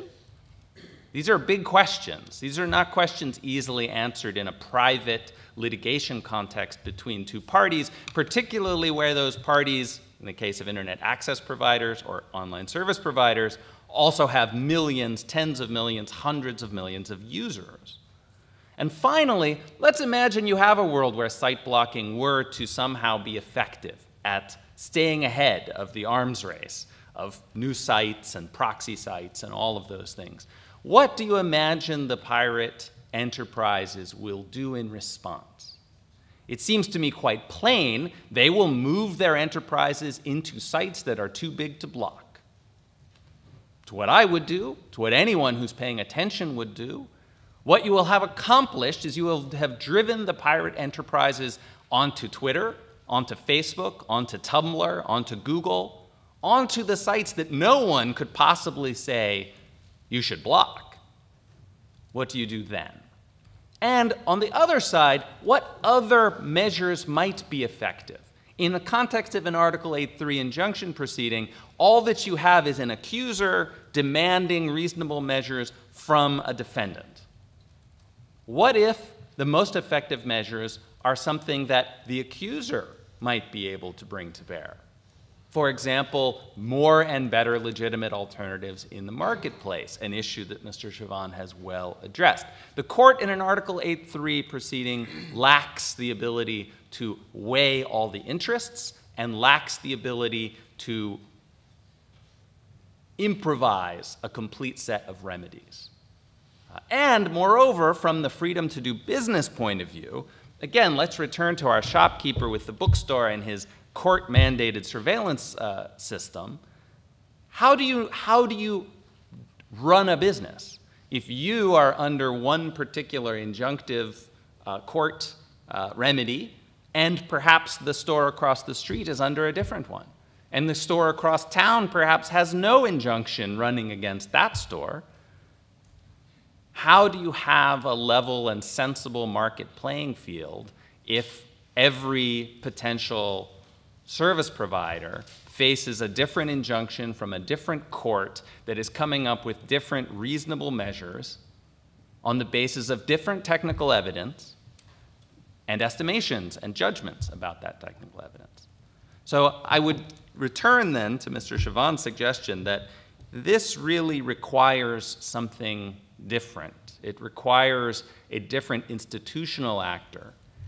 And so long, if courts are going to accept the invitation wholeheartedly, and I think it is an unfortunate invitation because it is, to some extent, a move by the democratically empowered and legitimate deciders to pass the buck with Article 8.3 to say, you know, this is a hard question, we might make enemies, people might be unhappy. Better than to just shove this all on the courts, say, you know, intermediaries who themselves have violated no law shall be required to take reasonable steps. It's for you to sort out how that works. I think that's an unfortunate move for a democratic system to have engaged.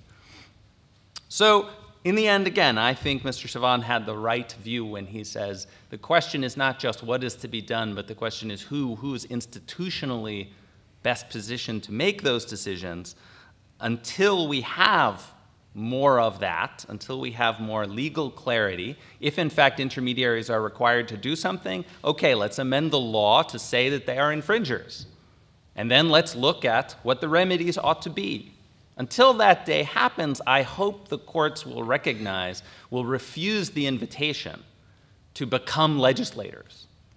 Just because the legislator doesn't want to do his or her job is no reason that the courts should step in and take that role away if you believe that in the end we should have a more due process, more transparency, and clearer rules for doing business that allow business owners to understand what will they have to do, what will be the interference with their business in order to protect the interests of third parties.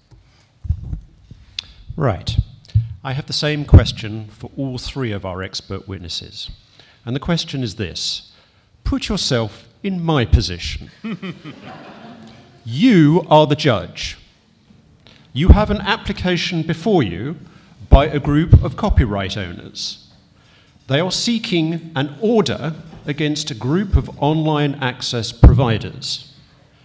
The order they want is to require the access providers to take the same steps, the same technological measures to block access to the Pirate Bay that the access providers already take to block access to child pornography. Do you grant the order or not? Yes or no? Just yes or no? Just yes or no? No. Probably no.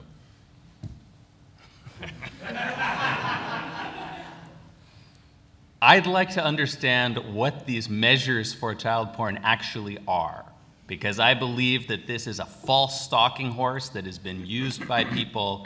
It is not the case, to my understanding, that whole site blocking is the normal mechanism used by access providers for child porn.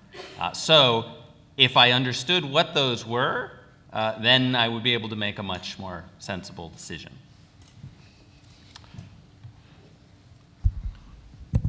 I think it's, we're a bit behind schedule, but we can go over time a bit, thanks to the artist being robbed. What symbolism.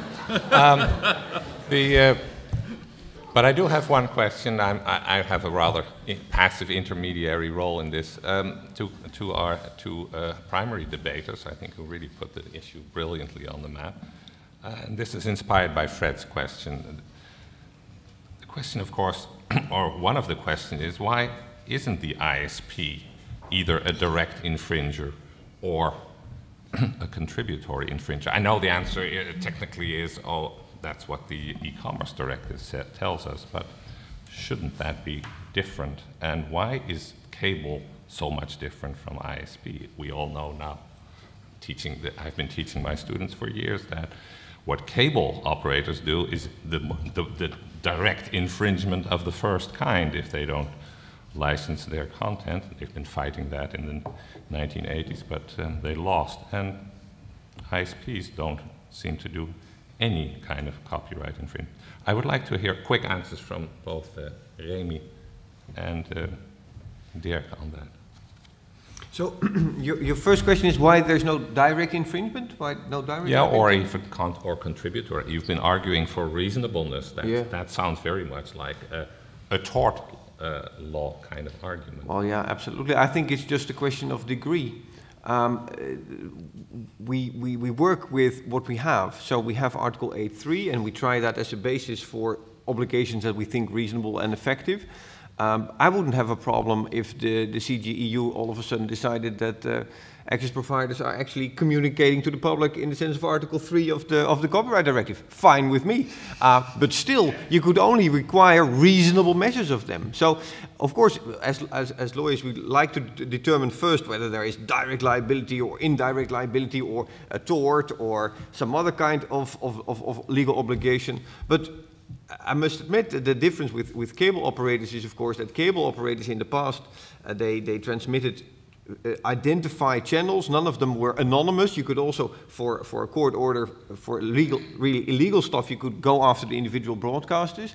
And indeed, ISPs now communicate to the public, if you will, if I use that word, then all of a sudden it's a copyright infringement, information that is clearly infringing. And I would like to stress one more time that all illegal content seems to concentrate at certain places. That's not very strange, of course, because the consumers also want to know where to go.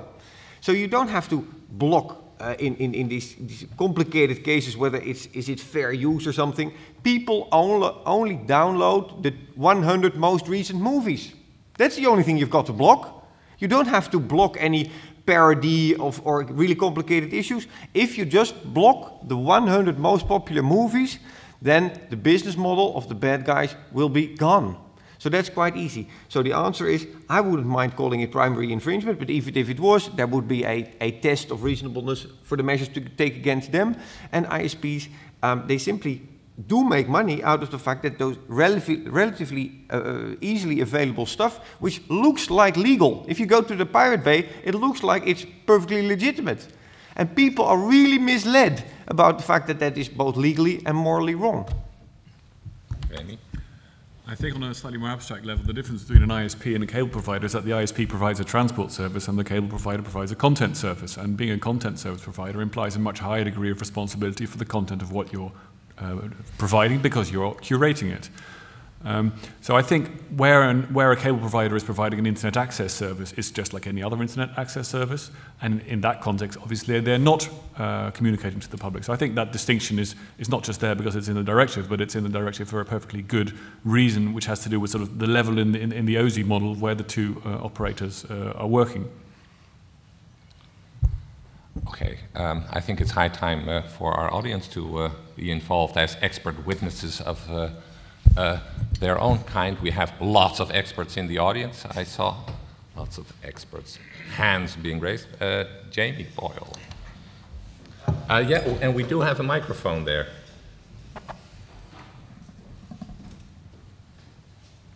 Thanks very much, Jamie Boyle, Duke Law School.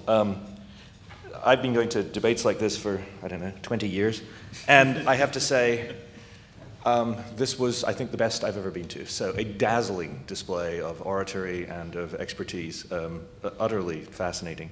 And both sides actually convinced me while they were talking for at least that long. So a question for each side. For Dirk, who embodies Dutch reasonableness, and were Dirk to administer things in the United States, I might not even have the concerns that I have. But should you and the side that here you're representing have any slight humility about the fact that all of the prior things that have been suggested as the solution to copyright infringement on the internet would have probably destroyed it? So, for example, at the very birth of the World Wide Web, it was strict liability for all concerned. We were all going to be strict liable. And at the time, this was said, this is totally reasonable. Why shouldn't you be? It's after all, it's copyright. It's a strict liability system. The only thing that would have broken is the entire internet. Like, everything that we know would never exist, and what we would have is Minitel. And we could run through each of the successive things that were proposed, which at the time were confusing and obscure, and people didn't really understand it. It was hard to explain what you were giving up because you hadn't yet experienced it. I now try and tell my students that this was proposed, and they laugh at me and they say, that would make Google illegal, as though that was like, that would make the world two-dimensional. Right? It's sort of like, it's impossible for them to imagine, but shouldn't that experience make us a little more humble? To the other side, to Mr. Chavannes, superb piece of work, and perhaps also for our experts. For the last 20 years, I've probably been involved with a group of people poking holes in the solutions that were proposed for copyright. Let me say, it was pretty easy work, because they were so bad. I mean, it started off with strict liability, but running through, like, let's just break the DNS system. What could go wrong? Right? Like, the series of, let's allow record companies to hack into people's computers and not make them liable for any responsibility. I see no problem there. It was almost, if you could get anyone to listen to you, which was very hard because the other side was vastly more funded, it was really, really hard. In that entire time, I don't remember the intermediaries coming up with a lot of solutions themselves. I don't remember them saying, these are really dumb and stupid and they would break the internet, but I have an alternative.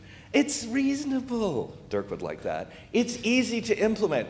With a couple of exceptions, maybe Content ID on YouTube, I don't see alternatives being proposed. So Fred et al. Have said, well, make a better business model and provide stuff that's good and easy and reasonably priced. I agree, that's part of the solution. What's your part of the solution? Thank you. Well, Jamie, thank you very much for the question, and I think you're absolutely right. I think that the civil disobedience that we have seen over the last 20 years, I often compare that to what is squatting in the Netherlands. Squatting, when there was not enough housing, was obviously civil disobedience. It was forbidden, but everyone understood that it was a right reaction to what's happening. And I totally agree that the right holders should still have a high degree of humility.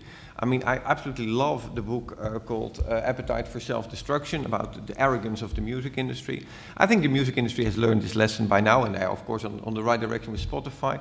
I think the movie industry are still making us wait far too long, and I think that the publishers and e-books haven't a clue where to go at the moment. So there is an enormous degree of humility required because of the business model still not adapting. And I totally agree that this whole period of of everything should be available has been necessary in the process. But we'll move to the point where the studios will allow me to see the next episode of Game of Thrones just a few seconds after it made available in the US, rather than half a year, which is totally ridiculous. But we can imagine that they will see the light pretty soon. And that there will be a Spotify for movies, and there will be a Spotify for ebooks. And if we've reached that point, then even Remy Chavannes agrees that if the legal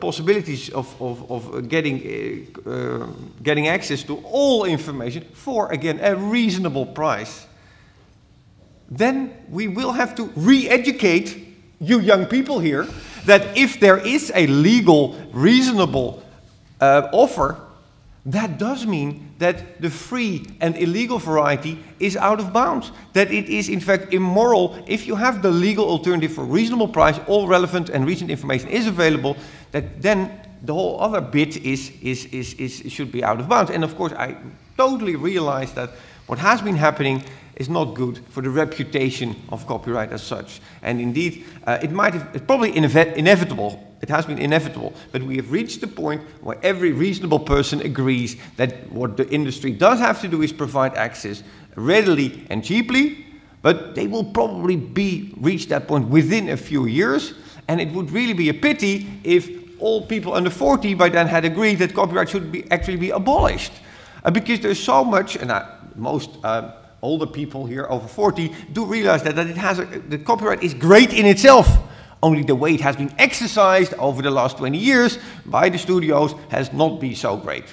So if we've amended that, we should not have thrown away copyright with the bathwater, as we say in Dutch, because that really would have been a pity. But I totally agree with you that the humility is really required. So let me try and be humble as well.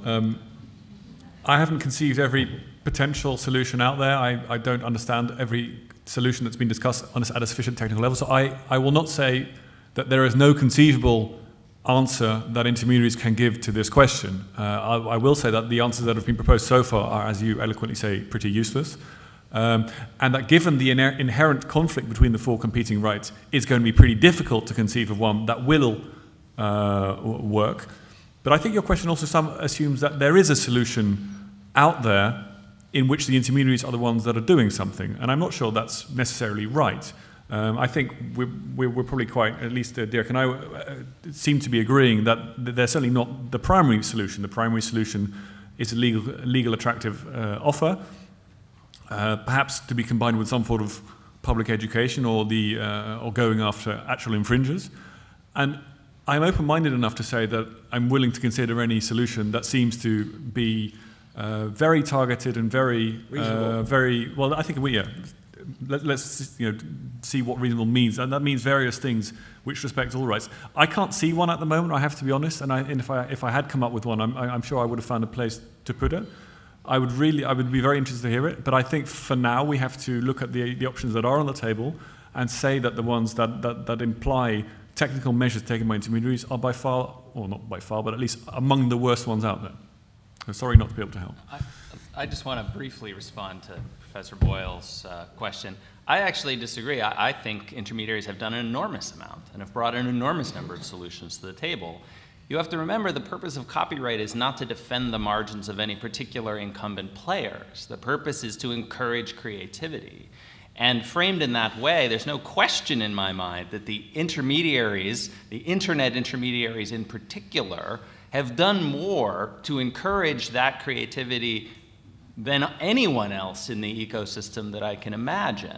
And not always, and in fact I would say not even predominantly at the expense of the margins of incumbents. So for example, you mentioned Content ID in passing. I think Content ID is a fantastic example of a solution created by YouTube, by Google, in order to create a win-win not just for the major music labels and major movie studios, which it has, but also for an enormous set of new creators who are copyright owners too. Their interests are every bit as valid and as important as the interests of the existing large commercial players. So I think actually intermediaries have brought an enormous number of solutions to the table that have grown the pie for lots of different creators in lots of different media. Till Kreutzer.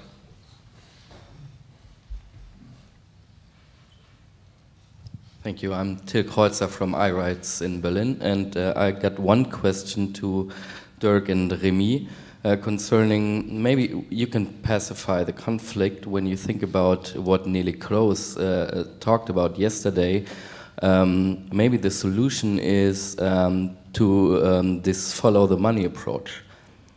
The idea is just dry out the sources of income for those illegal sites, and to address not the ISPs who do not pull direct benefits from infringing copyright, but for example advertisers and credit card companies, which are directly profiting from illegal sites because Mega Upload pays them a lot of money, and the consumers of Mega Upload do. So yeah. maybe this is the solution, and we can just abolish after 20 years this whole discussion, and then we have a fine solution. Yep, I'm all in favor of that. On behalf of the Dutch Piracy Organization, I try to force the largest bank in the Netherlands, the ING, to provide the data of a person abusing a bank account of a lady of, 82 years old? 82 years old, which had moved to Suriname and had actually died 3 years ago, to provide the data of the person who had the right to use that bank account. And the Dutch court ruled that I should have tried other ways. I should have tried to go to the Estonian provider, which was obviously bad faith, and I should have tried other things, but that the secret of the bank account owner in the Netherlands is more important than me going after the money. I mean, so issues like protecting the privacy of an unknown abuser of an 80-year, well, a dead woman in Suriname actually, is more important than being able to go after the money. So that it might indeed be a solution, but then we should be a little bit, we should downplay the interest of people abusing bank accounts. You got me wrong. You do not follow the user, but you stop the money transfer between those providers of the sites, like Mega Upload or something, and the credit card company. So the credit card company afterwards is not allowed to do financial transaction for these companies anymore. You don't have to do, this doesn't have to do anything with the user, but only with the illegals. This was not about the user.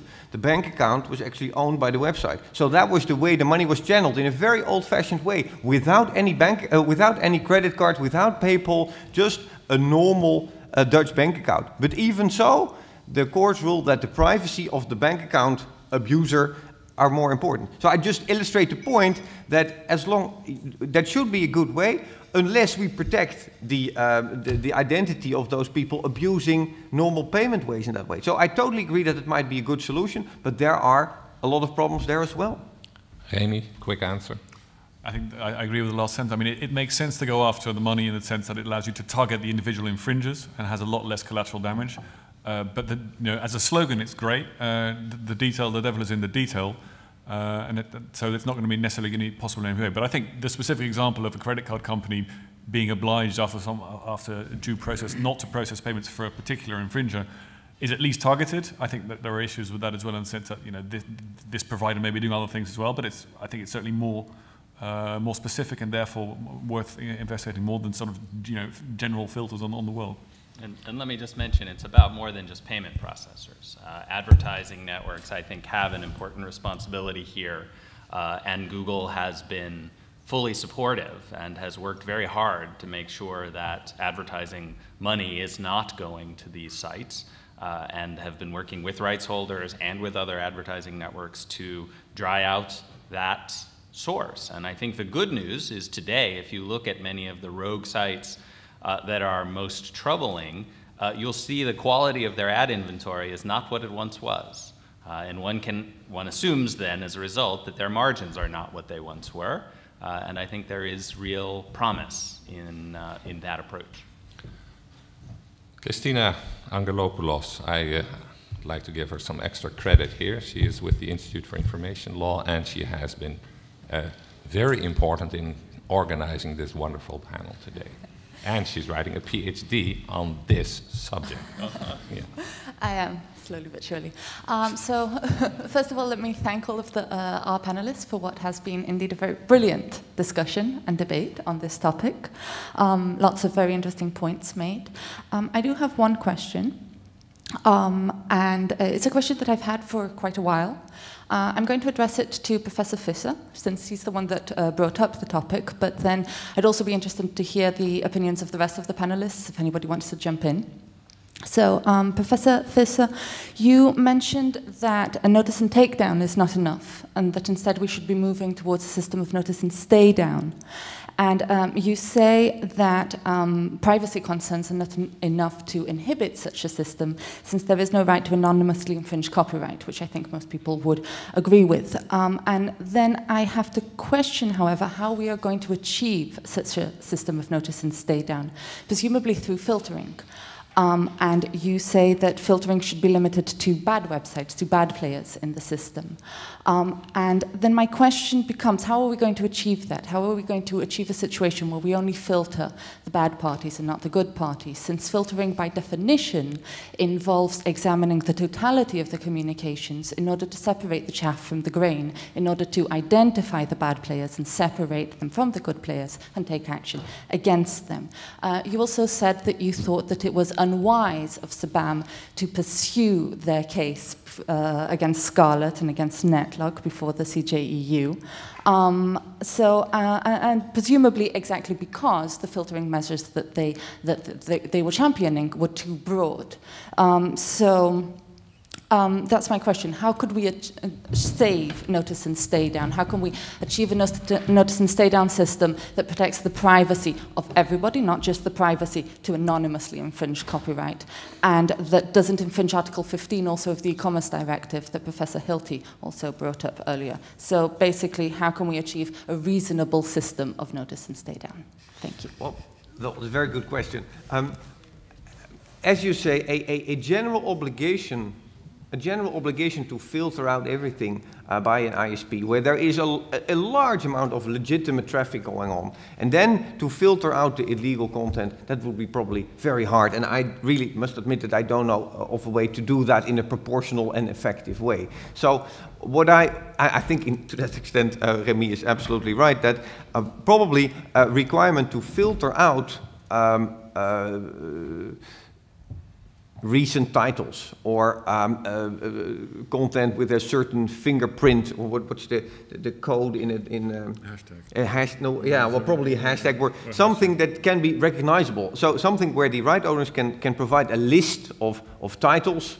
If it's Pirates of the Caribbean Part 3, then it's quite reasonable that if you offer Pirates of the Caribbean Part 3 in a part of your website where it says most recent movies, then it's probably okay to filter it out there. But I must admit that if we focus the filtering obligations on those players which are probably bad players in themselves, it might be quite efficient just to ban them in the first place. So I must admit that the filtering obligation that I find totally effective and reasonable only applies to those players which probably are bad players in the first place. So that means that if I can get a court order against them, such was possible in the Minenova case in the Netherlands, then it's probably the equivalent of a ban, because it is quite reasonable to oblige them to filter, but it probably means that their business model will disappear, so they will disappear at the same time.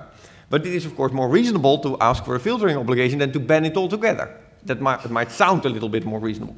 Then, if it's not possible to get this order, for the instance that the Pirate Bay is everywhere but cannot be held responsible in court, or not effectively, then the next step is that particular website has to be blocked by the good faith intermediaries. And then, of course, the problem is, if they would be forced to a more general network like Twitter or Facebook, then obviously that thing wouldn't work anymore.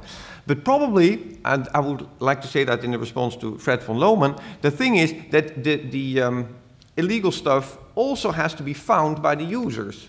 So probably then within Twitter or within Facebook, a separate account would arise with a certain Twitter name or hashtag or whatever, and then it would be possible to prove that in effect that particular part of Facebook or Twitter would be almost exclusively be used to exchange illegal recent films. So after we established that, we could filter out or block that particular part without blocking all of Twitter or blocking all out of Facebook. Maybe it's an old-fashioned and naive idea, but I still think that if users are able to find easily the illegal offers, then the guys who are supposed to police it are also able to find it, and then there they should either block it or filter out the illegal stuff, which might indeed amount to blocking it at the same time, because then it would be worthless.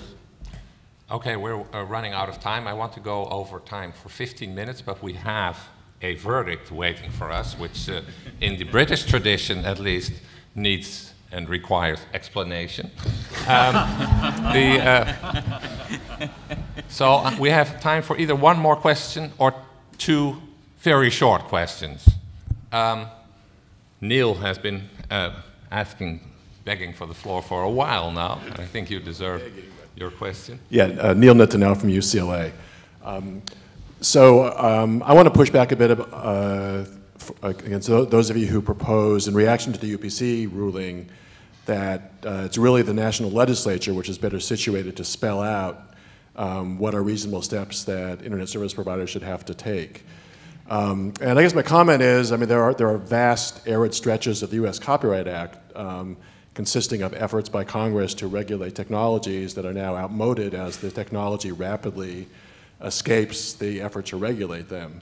And I just would think this would be exactly the same.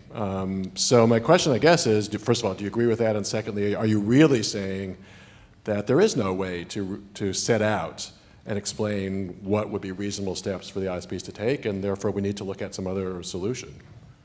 Who's the question for? Well, I know Fred was one of the people that raised this. Maximum one person. Okay. Yeah.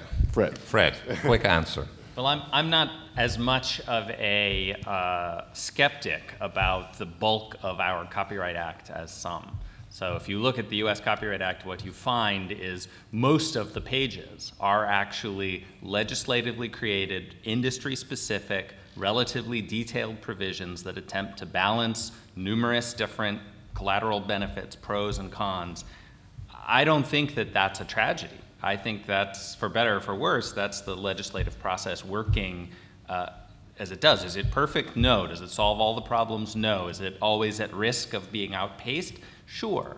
But that's, I think, better than a circumstance where courts make it up on incomplete evidence with a very short list of potential remedies that only run against one side in an environment where then the guy next door, you know, different court, different rule, different injunction. So for me, it's a question of baseline. I think the legislative process is tasked with this, and that is better than an alternative run completely in individual cases on injunctions on parties that have violated no legal norm.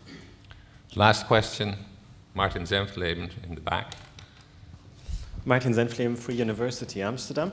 I find it particularly fascinating that we have two things here, fundamental rights on the one hand, as has been explained by the opponents, and then also this shift from public to private, as explained by Niva. So I have a question to Niva. In how far do you see fundamental rights as an absolute limit of shifting, I would say, state power or state obligations to private parties? We see a starting point for that already in the UPC Telekabel decision, where the court, surprisingly, I find, says, well, in implementing those measures, an ISP has to take care of the freedom of expression of the users. And if the users are not content with the way it is implemented by the ISPs, they can bring court proceedings not against the state, but against the ISP. So in a sense, we have a new dimension of fundamental rights regulating relationships between private parties. Is this the right way of doing things? And where do you see the absolute limit of that from your perspective? So this is an excellent question, and I think that you need to distinguish between the mice and the elephants here. And I think that it makes a lot of sense to impose these type of obligations on some of the mega platforms that that are owned by multinational corporations and are actually intermediating a lot of the access to contents that we see worldwide. And in that context, it makes sense to treat them as sort of essential facility or public utility or whatever that even though they are private actors, they also are obliged by some public duties and have to respect fundamental rights. I don't think that in that case it would make sense to leave the discretion to them, and here I actually agree with Fred that that is something that has to be implemented in any type of regulation that would make it more precise how they should balance and what type of procedures they should follow. But they definitely have to be under such duties, and I think that that should apply both to the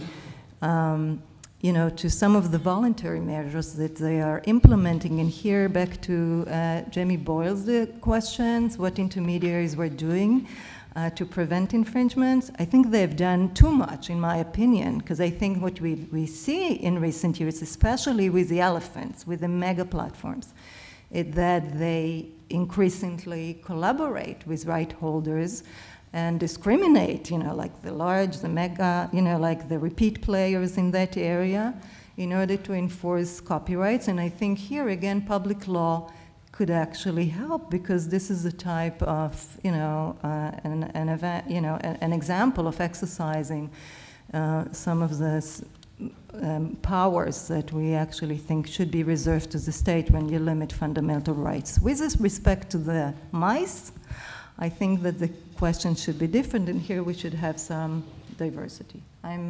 I stop here, but and I think in each country we have also, we should enable local ISPs and local startup companies come up with innovative ways of accessing information, and therefore we should beware of imposing too many duties on these providers, because then we're not going to see much of competition.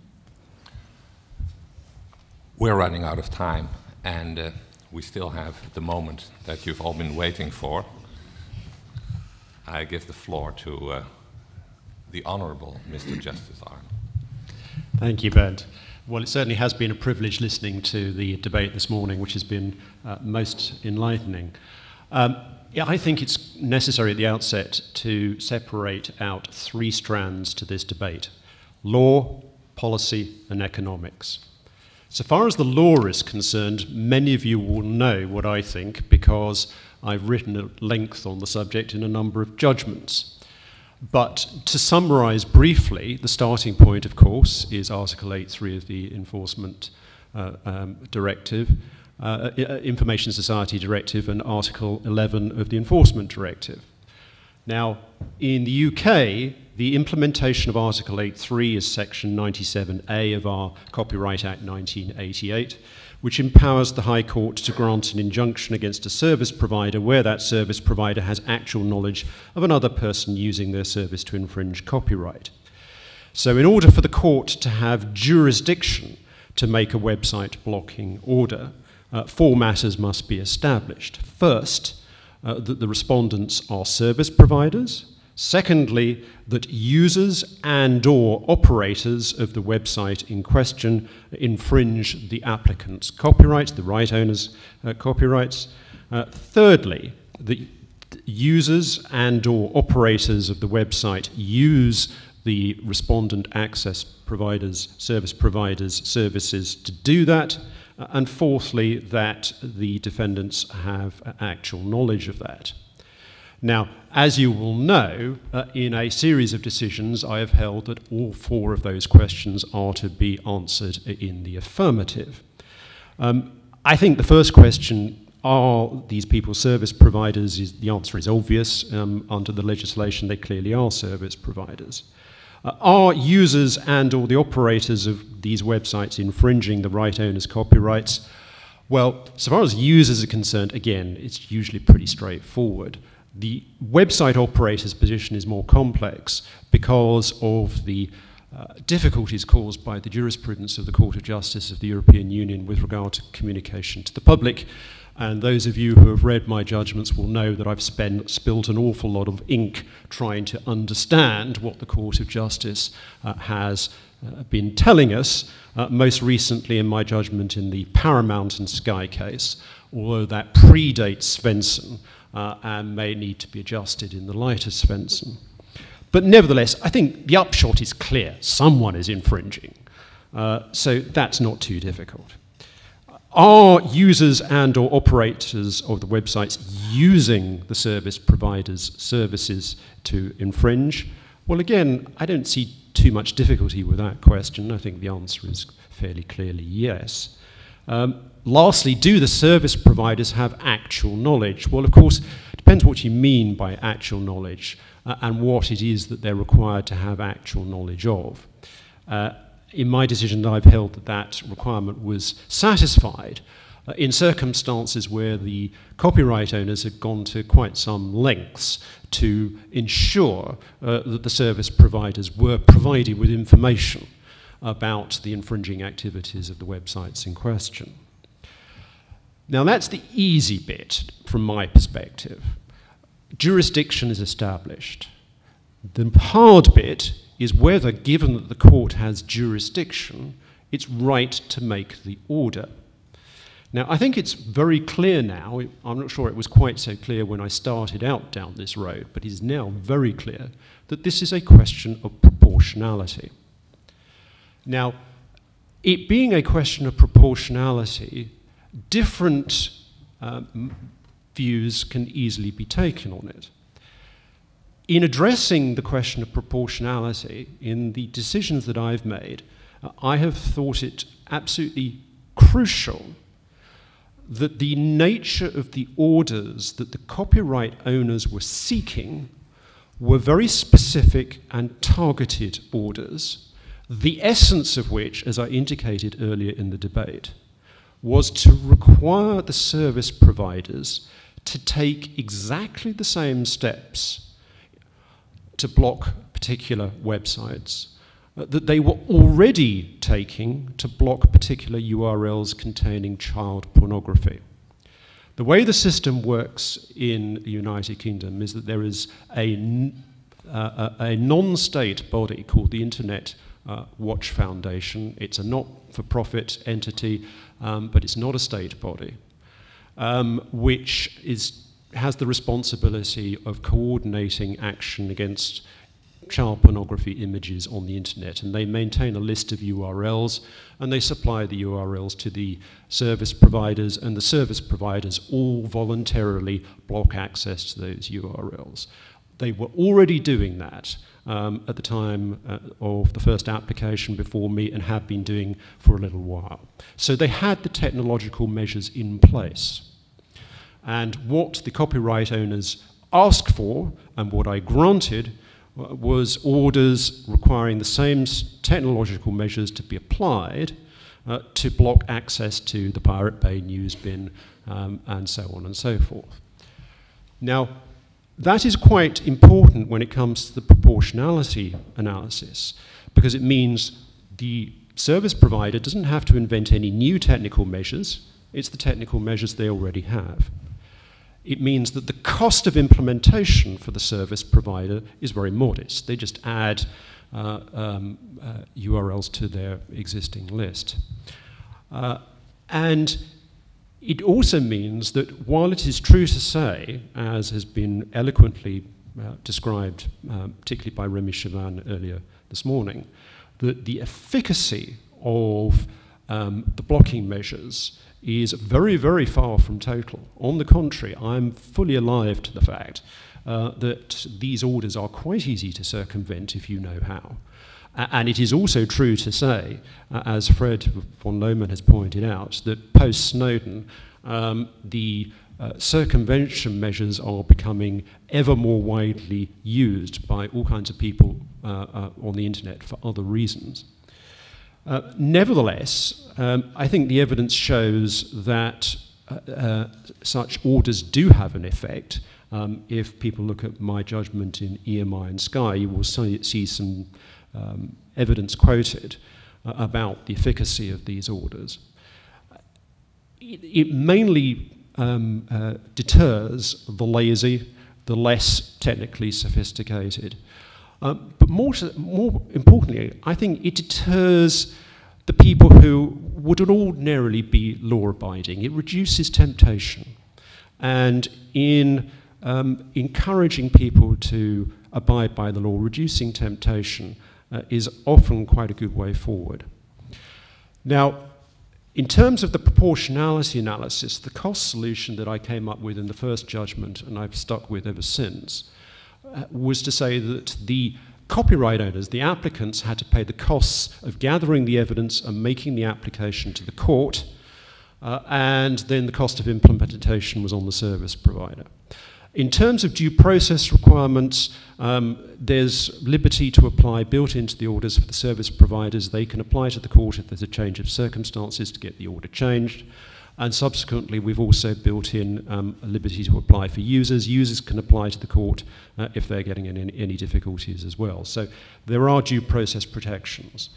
I'm not saying that they're perfect. So that is the basic legal position, certainly as it exists in England. Now, many of you will be aware that everything that I've said to you predates the judgment of the Court of Justice in UPC and Telecable. Does that make any difference? Well, that question has yet to be argued before me, and so I can't express a definitive view on it. What I can tell you is what I was expecting, which was that the Court of Justice would say that the answer to question 3 was no, and the answer to question 4 was yes. And therefore I was a little surprised when the answer to question 3 was yes. Which, just to explain my shorthand, means that the Court of Justice has said it's okay to put an open-ended obligation on the service provider. But if it's okay to put an open-ended obligation on the service provider, then it would seem to me to follow, although I may be persuaded otherwise, that it must be okay to put a very specific and targeted obligation on the service provider. But we'll see. Turning away from the law, policy. Now, as a serving judge, obviously there's a limit to what I can say about policy. But it seems to me that what I can say is as follows. The starting point has to be, do you believe in copyright or don't you?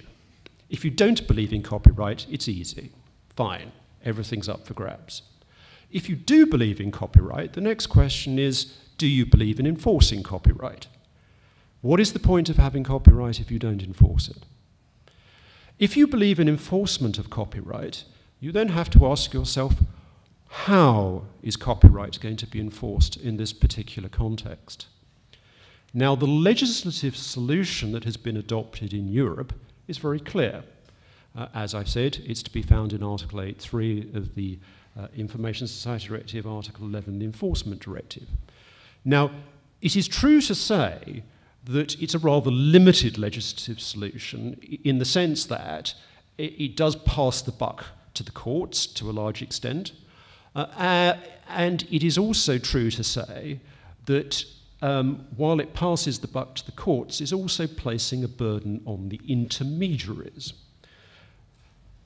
Now, that is not, in fact, an entirely novel solution to these kinds of problems. As I discussed in my judgment in the L'Oreal and eBay case, when referring that case to the Court of Justice, it has its intellectual roots in the German doctrine of Störerhaftung. And that doctrine is a different model of allocation of risk to the more traditional tort law model of allocation of risk. As Niva has rightly pointed out, it's a model based on prevention rather than on cure. But nevertheless, it has a clear intellectual rationale to it and clear intellectual roots. It does amount, in this context, to placing a duty on utilities, but as Reto has pointed out, there's nothing new about that either. That goes well back into the 19th century in all kinds of different ways. So these are not, in fact, in terms of their intellectual antecedents, novel solutions, albeit that they're being applied in a rather novel context.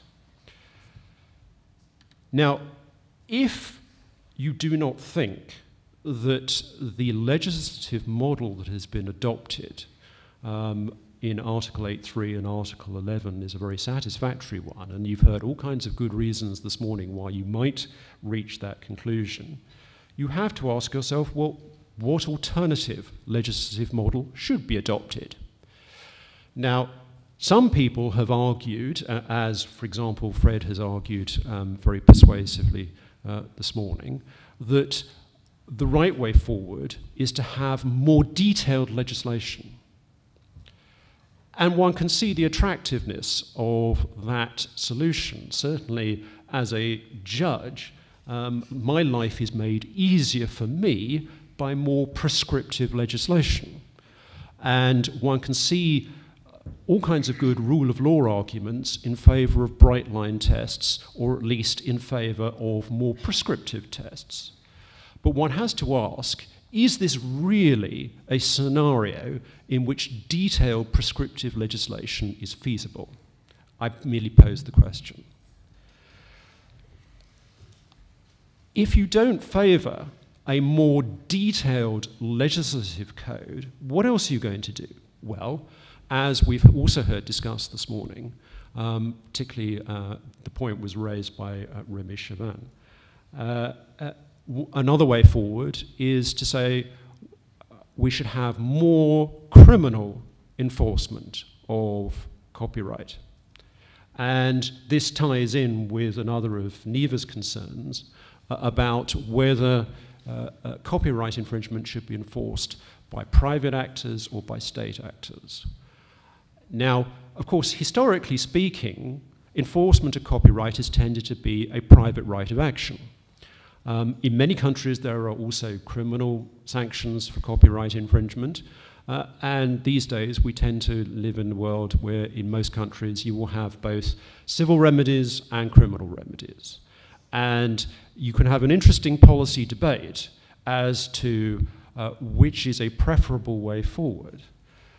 In the United Kingdom, the emphasis recently has been shifting slightly more towards the criminal law enforcement model. We've had set up in the City of London the Intellectual Property Crime Unit, and they have been taking action against file sharing websites in parallel with the steps that have been recently been taken in the USA against Mega Upload and their like. So that is certainly one way forward. But the question I would pose is whether that is really an effective substitute for private enforcement. If you don't believe in criminal enforcement, we've also heard about follow the money. But I would question what the legal basis for that is, since that's something I may have to adjudicate upon in the not too distant future. There's a limit to what I can say about that, but I would be interested to know. Finally, moving away from policy, we've heard very little this morning about economics. There has been a certain amount of work done on the economics of file sharing. It's still relatively in its infancy as far as I'm concerned, but I think that's an area where more study and more analysis would be a good idea. Thank you.